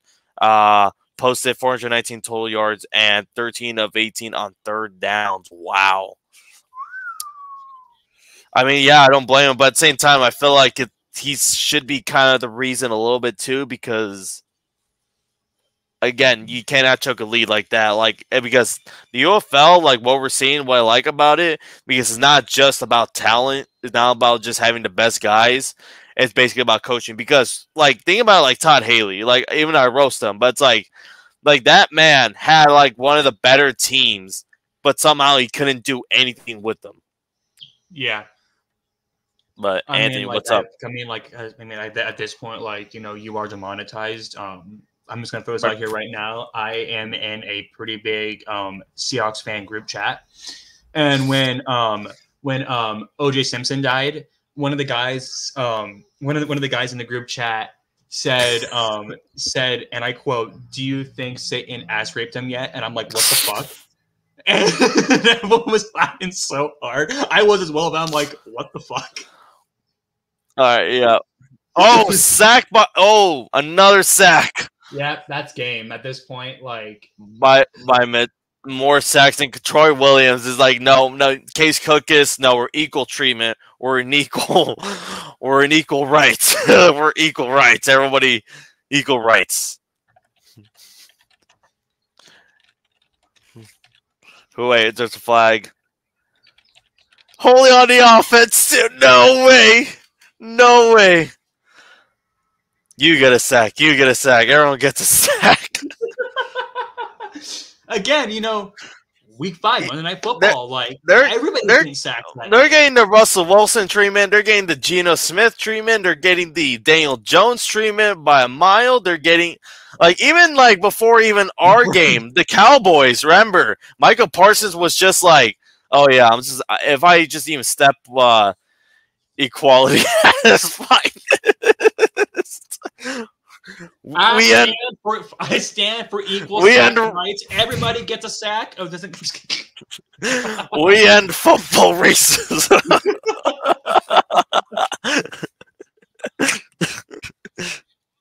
All right. You know what? We gotta get Nick Bosa in. He's gonna go to the UFL. He's learning about equal rights.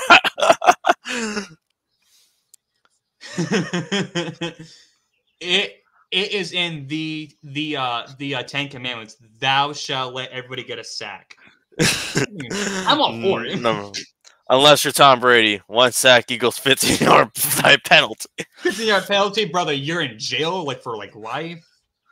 Oh no! Unless you're no. That's too no. I was about to say I was gonna go too far, and yeah, I was like, I don't want to get into canceled already.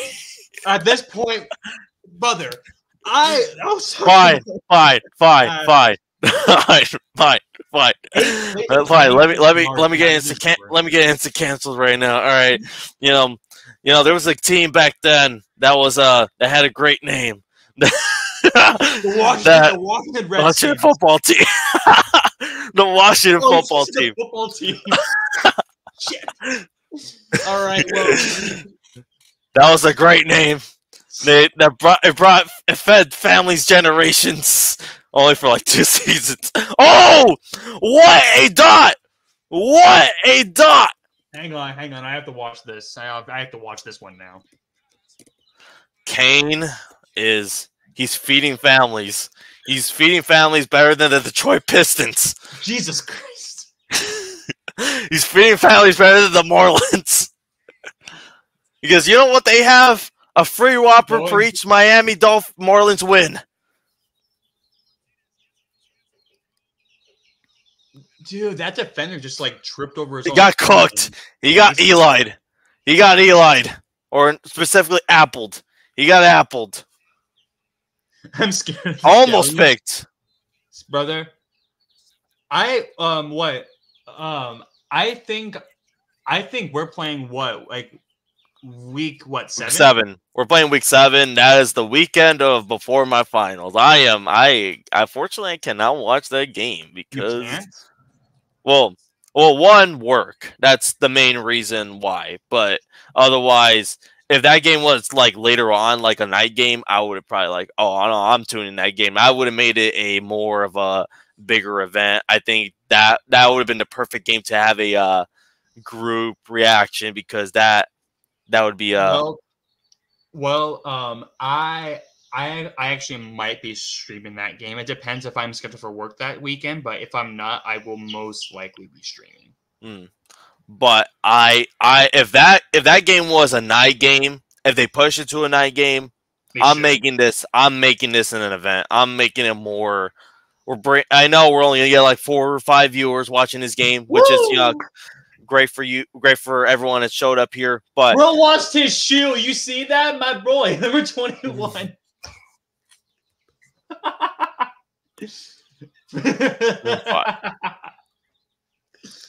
I don't care that behind that shit was funny. There we go. Oh! Game. That's game.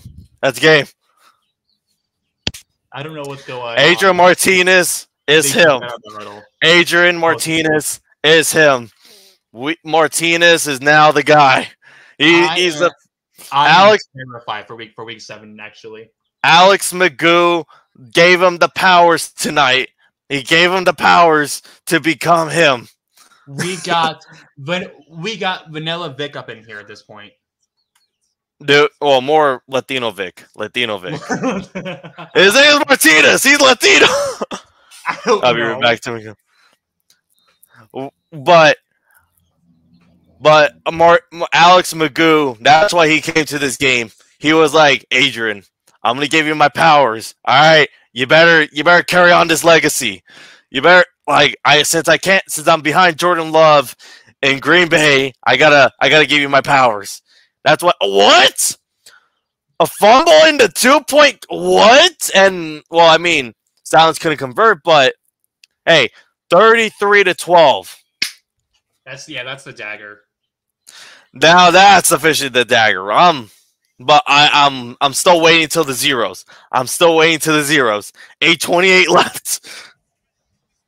It is a 19-11. It's a 21 point game. It's a 3-score game either way. Not gonna lie, it would have been funny as hell if number 16 like scored that. I would laugh so fucking hard. But all right, but I gotta see what game is like I'm able to stream next. I gotta see this. If you do, let me know. Probably best to do Stream Labs just because it would just be better for me personally. If I'm able to join you. But also on that note, I'm probably going to head out just so I don't get in trouble and shit like that. All right. Yeah. All right. Throughout the NFL season, I'll be moved out. I'll have my own place, so I will be able to. I'll probably stream a lot more if depends if I'm working or not.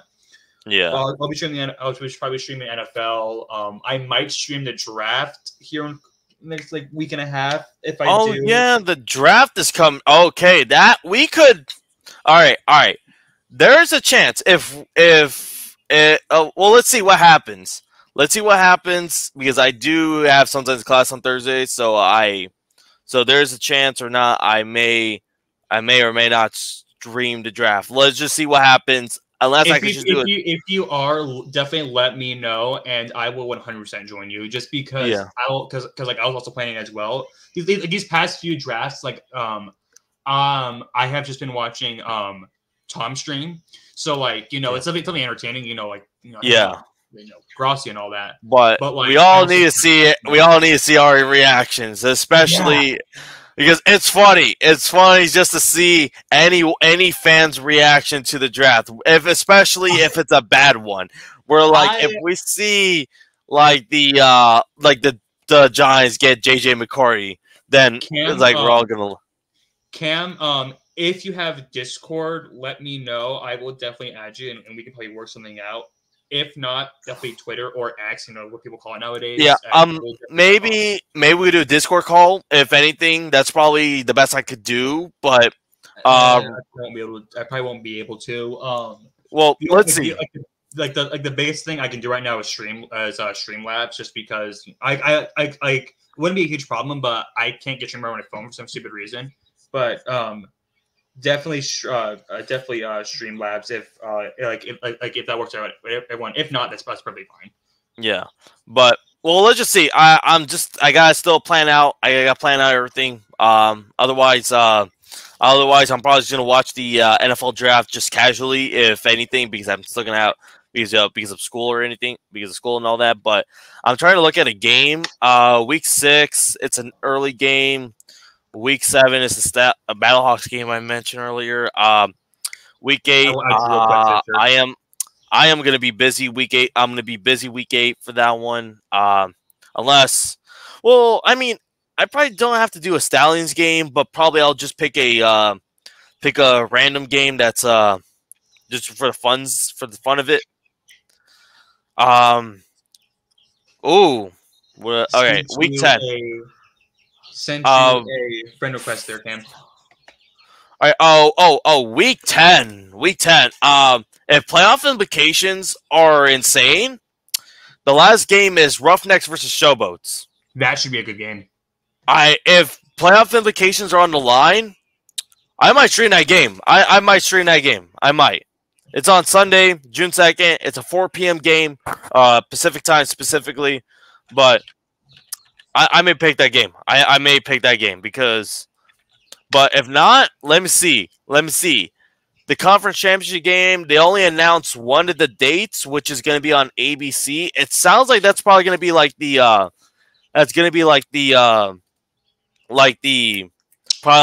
XFL conference one. That's because usually you know how like the NFL, you had like CBS representing the AFC and then Fox is like the NFC. Yeah. So it kind of feels like that way because you know how like the XFL had ESPN, ABC, and then the USFL had Fox. So that's what I feel like that's what's leading towards to. And Troy Williams with the pass by Darius Victor. Finally, I can see him. And the USFL championship game is on Fox. And that one, I'm going to say that's probably my guaranteed I will stream that game. Just let me know. All right, cool, bet. All right, but UFL championship game, I am guaranteed I am going to do that one. Guaranteed. Because that one, I feel like that one should be more like an event. And honestly, that should be more I should do a pre-event too. A UFL Media Day Part 2, the Championship Sunday edition.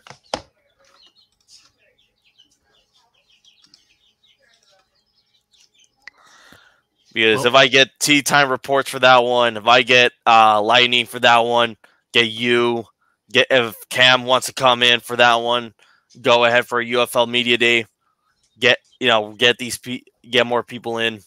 That would be epic. I think that would be fun to watch. See how it goes. Just gotta talk some more people up. All right. Yep. I'm gonna head out on that note. All right. We should definitely start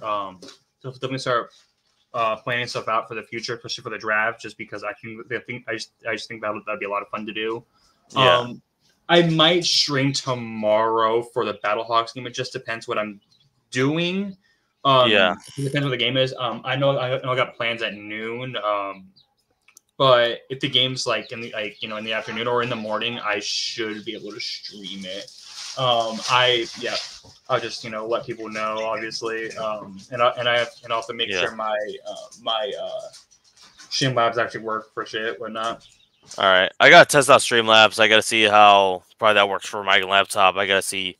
Yeah. Gotta see how it goes. But otherwise, thank you for coming. Thank you for joining. 100%. Thank you for having me. This was welcome. awesome. Yeah, this has been a great night so far. I'm hoping to get more guests in soon. That's kind of one of my bigger 2024 things. Hopefully, maybe I'll do more like pre-work then. Like, since if I'm not able to do the games, then I'll probably just do more of the. I'll just do more like preview shows. Then I'll probably just do more preview shows. Okay. All right. Well, thanks for joining. Have a good night, man. Yeah. Thanks for having me. See y'all later. I'm gonna enjoy the rest of this game. I'm probably just do whatever I want. All right. Yep. All right. Yep. See you, Ken. All right, good night. See you. Yeah. Have a good night, man. Good night. All right. That was Gavin, everybody. If you want to check his X, Twitter, go follow him. But otherwise, this has been a great night. We got a couple guests. We had TeeTime Reports. Once again, if you're watching this or not, thank you for coming to the show. Glad to be there. We're here to promote each other's channels. The goal is to not only to promote Spring League content, but promote each other's channels. Try to market each other, try to get more people to have some fun. But I'm glad that we had a fun night.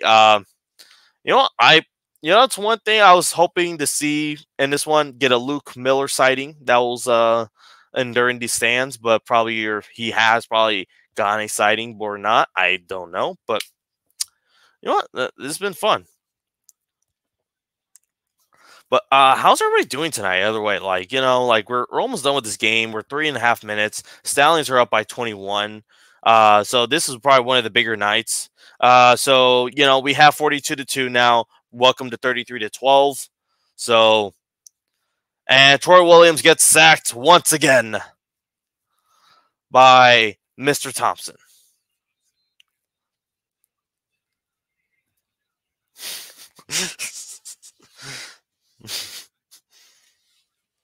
Another sack. All right. We gotta. You know what? Since the Stallions are the only team that are able to revive players' careers, we'll bring in Cleveland Farrell. Why not? We'll bring in. We'll bring Cleveland Farrell. We'll bring in. Who else? Who's been kind of that? Solomon Thomas. We'll bring in Solomon Thomas. I'm doing good. My Reds won today, not bad, and the Stallions won tonight. Vibes are high. Exactly, the vibes are high. We're doing good, and they are unstoppable. Adrian Martinez is the guy. I think we may have found our guy. Because we were for the past 2 weeks it looked iffy, but hey, I think. Oh, there's Alex Magoo. We got a Magoo sighting. We got the GOAT.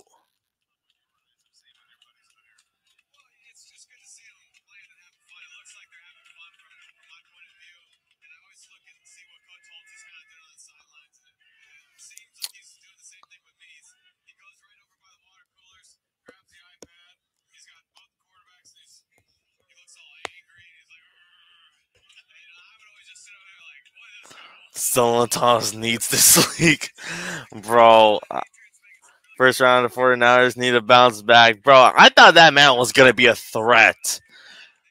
He did do some things as a 49er, but bro, wasn't him. The GOAT is here, exactly. Dude, more pop. Alex Magoo, hot take. More popular than Taylor Swift. Oh. I think we all can agree is Alex Magoo is more popular than Taylor Swift. I think we all can agree 100%. right, in this chat. Just give me a thumbs up if we all agree that Alex Magoo is more popular than Taylor Swift. But look at that. Look at that banner. That banner. Then we all. I don't know. I just need to confirm. Just need a thumbs up or something. But 4th and 16. This is it. I like. What do you do there? Like I guess you go for 4th. Biggest bust for the Lynch era. I mean, yeah. That first year that did not. Oh, pick. That's it. That's it. Game over. Game over. Game over.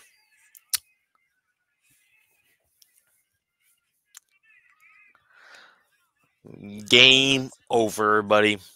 This has been a good night. That banner is, yeah, that banner looks nice. Those 2 years, 2022 and 2023. You just see those 2 years. It shows the greatness. And we basically just showed tonight the Stallions that they are the best spring football team. We showed everybody tonight on Champions Night.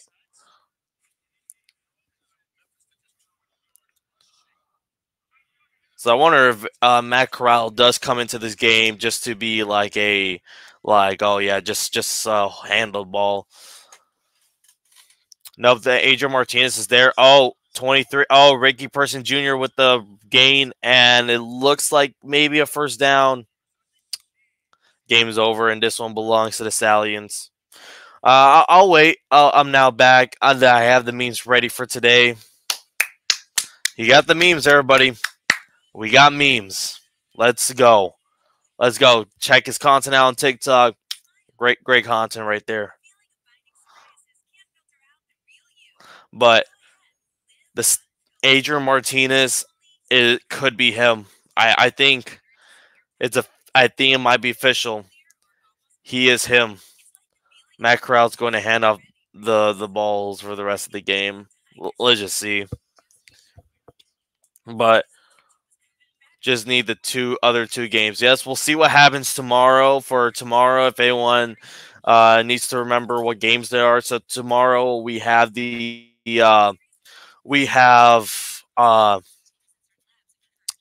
tomorrow's games. We have I keep forgetting. I know Panthers, but I keep forgetting the time. That's what I'm looking at. Yeah, tomorrow at 9 a.m. Pacific or 12 p.m. Eastern, we have the Roughnecks going against the Panthers. We'll see how that one goes.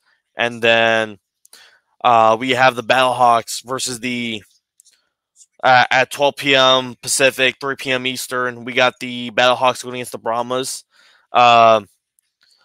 So we have some pretty exciting games. I'm gonna go Michigan, and I'm gonna go San Antonio. San Antonio's been pretty much San Antonio pretty much has been proving me wrong the past 2 weeks. So we'll see how that one goes. Big test for the Battlehawks. Big test for the Battlehawks tomorrow. So I think for both teams. So if San Antonio wins, they might be the team to be in the XFL conference. So if St. Louis wins, if it's a close game against San Antonio, then San Antonio is going to be a team that's gonna be fighting for that playoff spot. So watch out.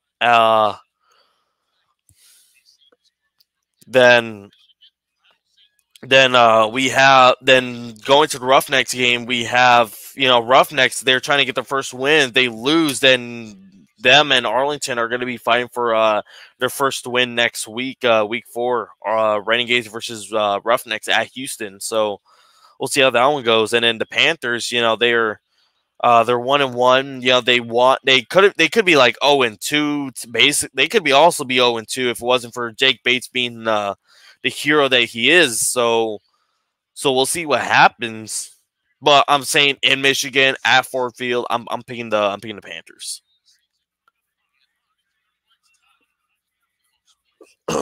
33-12. 1st and 11. Yeah, Adrian Martinez is still under center.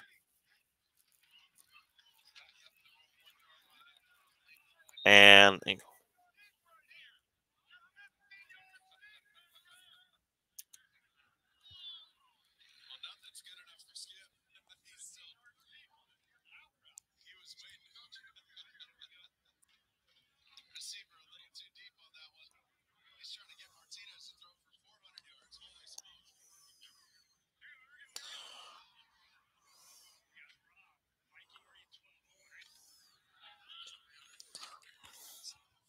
Why is Martinez still in? I guess just put him for a full game. I don't know at this point.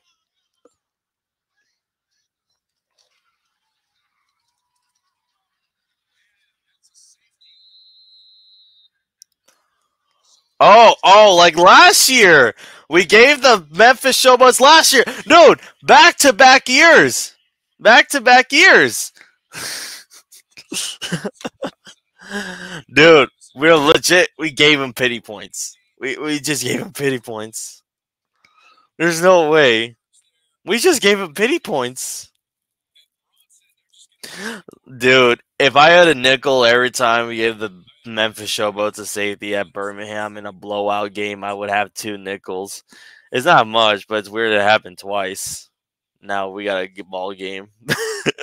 Now we got a ball game. Yeah, let's see them make that 19-point comeback.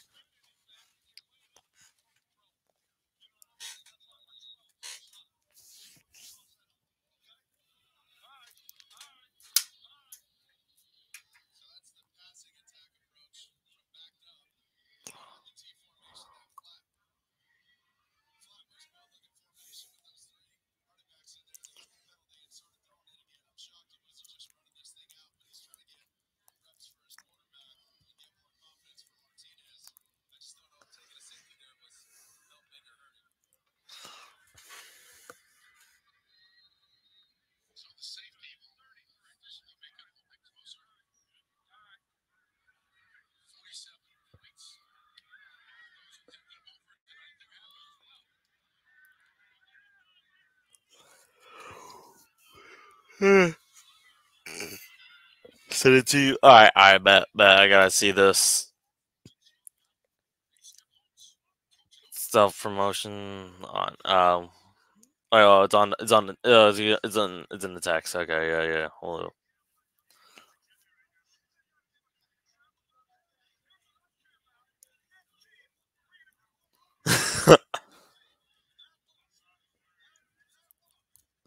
Discord. All right, bet.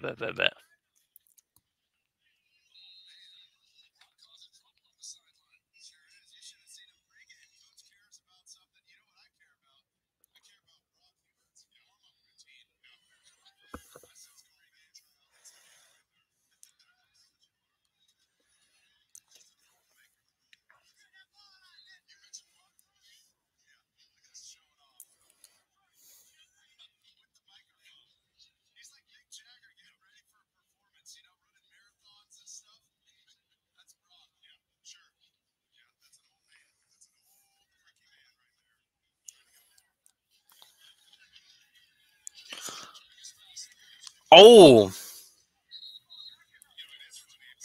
1 minute and 8 seconds left. 1 minute. They're just wasting clock. They like even the Showboats are just like we're just gonna do whatever we can. But a minute 7.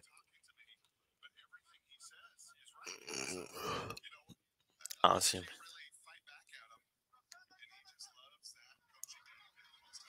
And boom, another deflect.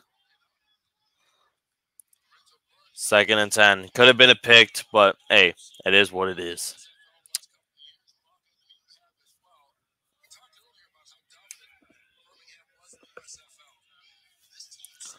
But I gotta think about how am I gonna do the draft this season. I might because I wanna see reactions. I wanna see like the thoughts. Like we're gonna see what we want to see. I just cannot wait for the draft. I keep forgetting it's like in about a couple weeks.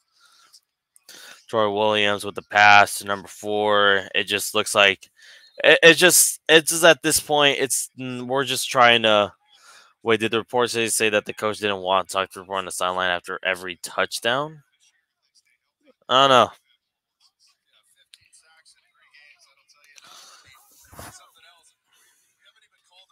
Bruh.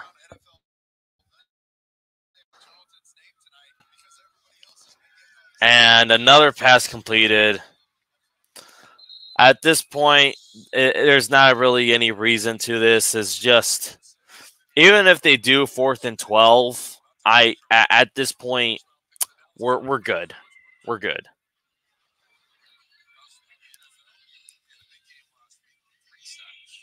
So random guy. Yeah, what's up? Next week. Just call the white flags. Agreed. I might join a little bit. I'm thinking about it. I'll see what maybe I'll talk. I'll see what I can do. But I mean, I'm gonna be working early in the morning, so I just we'll see. We'll see what happens overall. I just wanna just will. I'm definitely, if anything, I'll try to join. If anything, most maybe I'll try to join the video. If anything, I'm talking about Stallions. Oh, that game. Oh, so how about them? How are them defenders looking like? Again, I think Jordan Tiama's gonna do against Charlton, Carlos Davis. You know, the entire Stallions defense specifically. Oh. I just want to know, do you think Jordan Tiamu is going to survive? Like, I just feel like, you know, we saw Case Cookus. We saw what happened to him today. So, I feel like we're going to struggle. Yeah, I don't think we're going to give up 28 to 10 leads, 28 to 18 leads. So, and you're playing at Birmingham, too. Tiamu's going to be like Cookus. Bro, EJ Perry got cooked last week. Even I think Luis Perez had a small bits, but 1st and goal for the Memphis Showboats. This is just garbage time touchdowns. Yeah, he is gonna get cooked right out of the stadium. And we have played Jordan Diamu before in the USFL as a Bandit, remember? And we should be 0-3. Honestly, yeah. I mean, Panthers should be 0-3. The Renegade should have been 2-1 at this point, but no. Battlehawks could have been 0-2. I mean, like, Memphis should be 2-0. This should have been a game of the battle of undefeateds, but you know, they choked that game. Brahmas, we'll see how they go next week. Renegades are just so funny. Dude, it's the Dallas Cowboys like thing. It's just the Dallas Cowboys disease. That's what it is. If you're affiliated with the Cowboys, you're just around the vicinity of the Cowboys. That's just how it is. They have such trolls in their families. And honestly, at least we showed that we're the real champions. And tonight we have showed that we are the real champions. Even though it's like we're seeing this like them trying to make a garbage time touchdown. Oh, there it is. They scored a touchdown, you guys. They finally scored a touchdown. Titus Sween. Or Titus Sween or Swen. But they got a touchdown, everybody. Wait, game's over. Oh, they didn't even like what?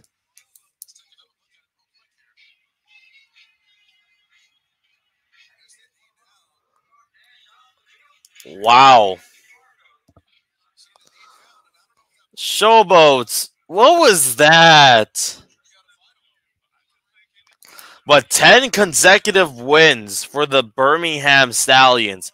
That is something you got to be impressed about. We're now 3-0 in the UFL, everybody. 3-0.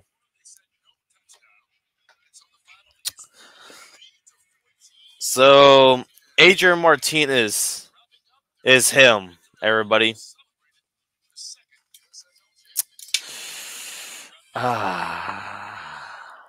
So, there you have it. The bro couldn't even score a touchdown. They only scored 1 touchdown, and then they scored a safety, and then 2 field goals after that.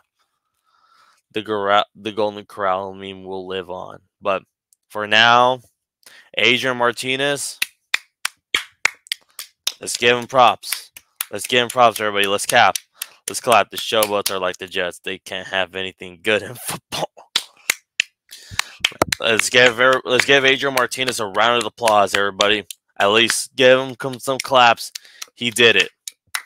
It was rough in the beginning. Yes, we all have to admit it was rough, but he got better. He got better along, and we actually stayed with one QB in the making. So this is a very good game. This was a better than last week for sure, where we couldn't like do anything in the red zone. So I'm happy about this win. I feel confident about this win. We're gonna go. Hopefully, this should build up. Hopefully, Adrian Martinez remains as QB1, or at least like hopefully we have some consistency at the QB position. So I'm hoping this is a good start we have. But once again, thank you for all for coming. This has been a really good night. This is a good night. I know for some of you guys it's probably like 10 p.m. Out here, but otherwise, this has been great. The great game. We enjoyed it. This has been fun. Hopefully we could do this another time. I'm thinking we probably I'm thinking about the NFL draft. If not, then maybe another UFL game, or if not, I'll probably do even pregame work. I'm trying to make this channel grow big, not just on YouTube, but I mainly do TikToks. Yes. So yeah, thank you for all for coming, but let's just see what happens. Definitely. I just really want to see what happens going forward. I was glad to get TeeTime Reports here. Like they do great work there, and I was like, I'm thinking like, all right, I feel like this is a good first, like, kind of second guest, since Lightning Jr. was the first guest here. I'm thinking about maybe I bring more people in. Maybe I bring in not only just UFL content creators. Maybe we bring in just like fans in general, like of the game, not like main fans of the team, fans of anything. So let me know what happens. I'll see what I can do. But otherwise, this has been a great night. Appreciate y'all for coming. Adrian Martinez is the GOAT for this game. But good night, everybody. Have a safe night. Have a safe day tomorrow. We're gonna have more UFL content, but UFL time. Just look me up on TikTok, X, whatever. All right. Good night.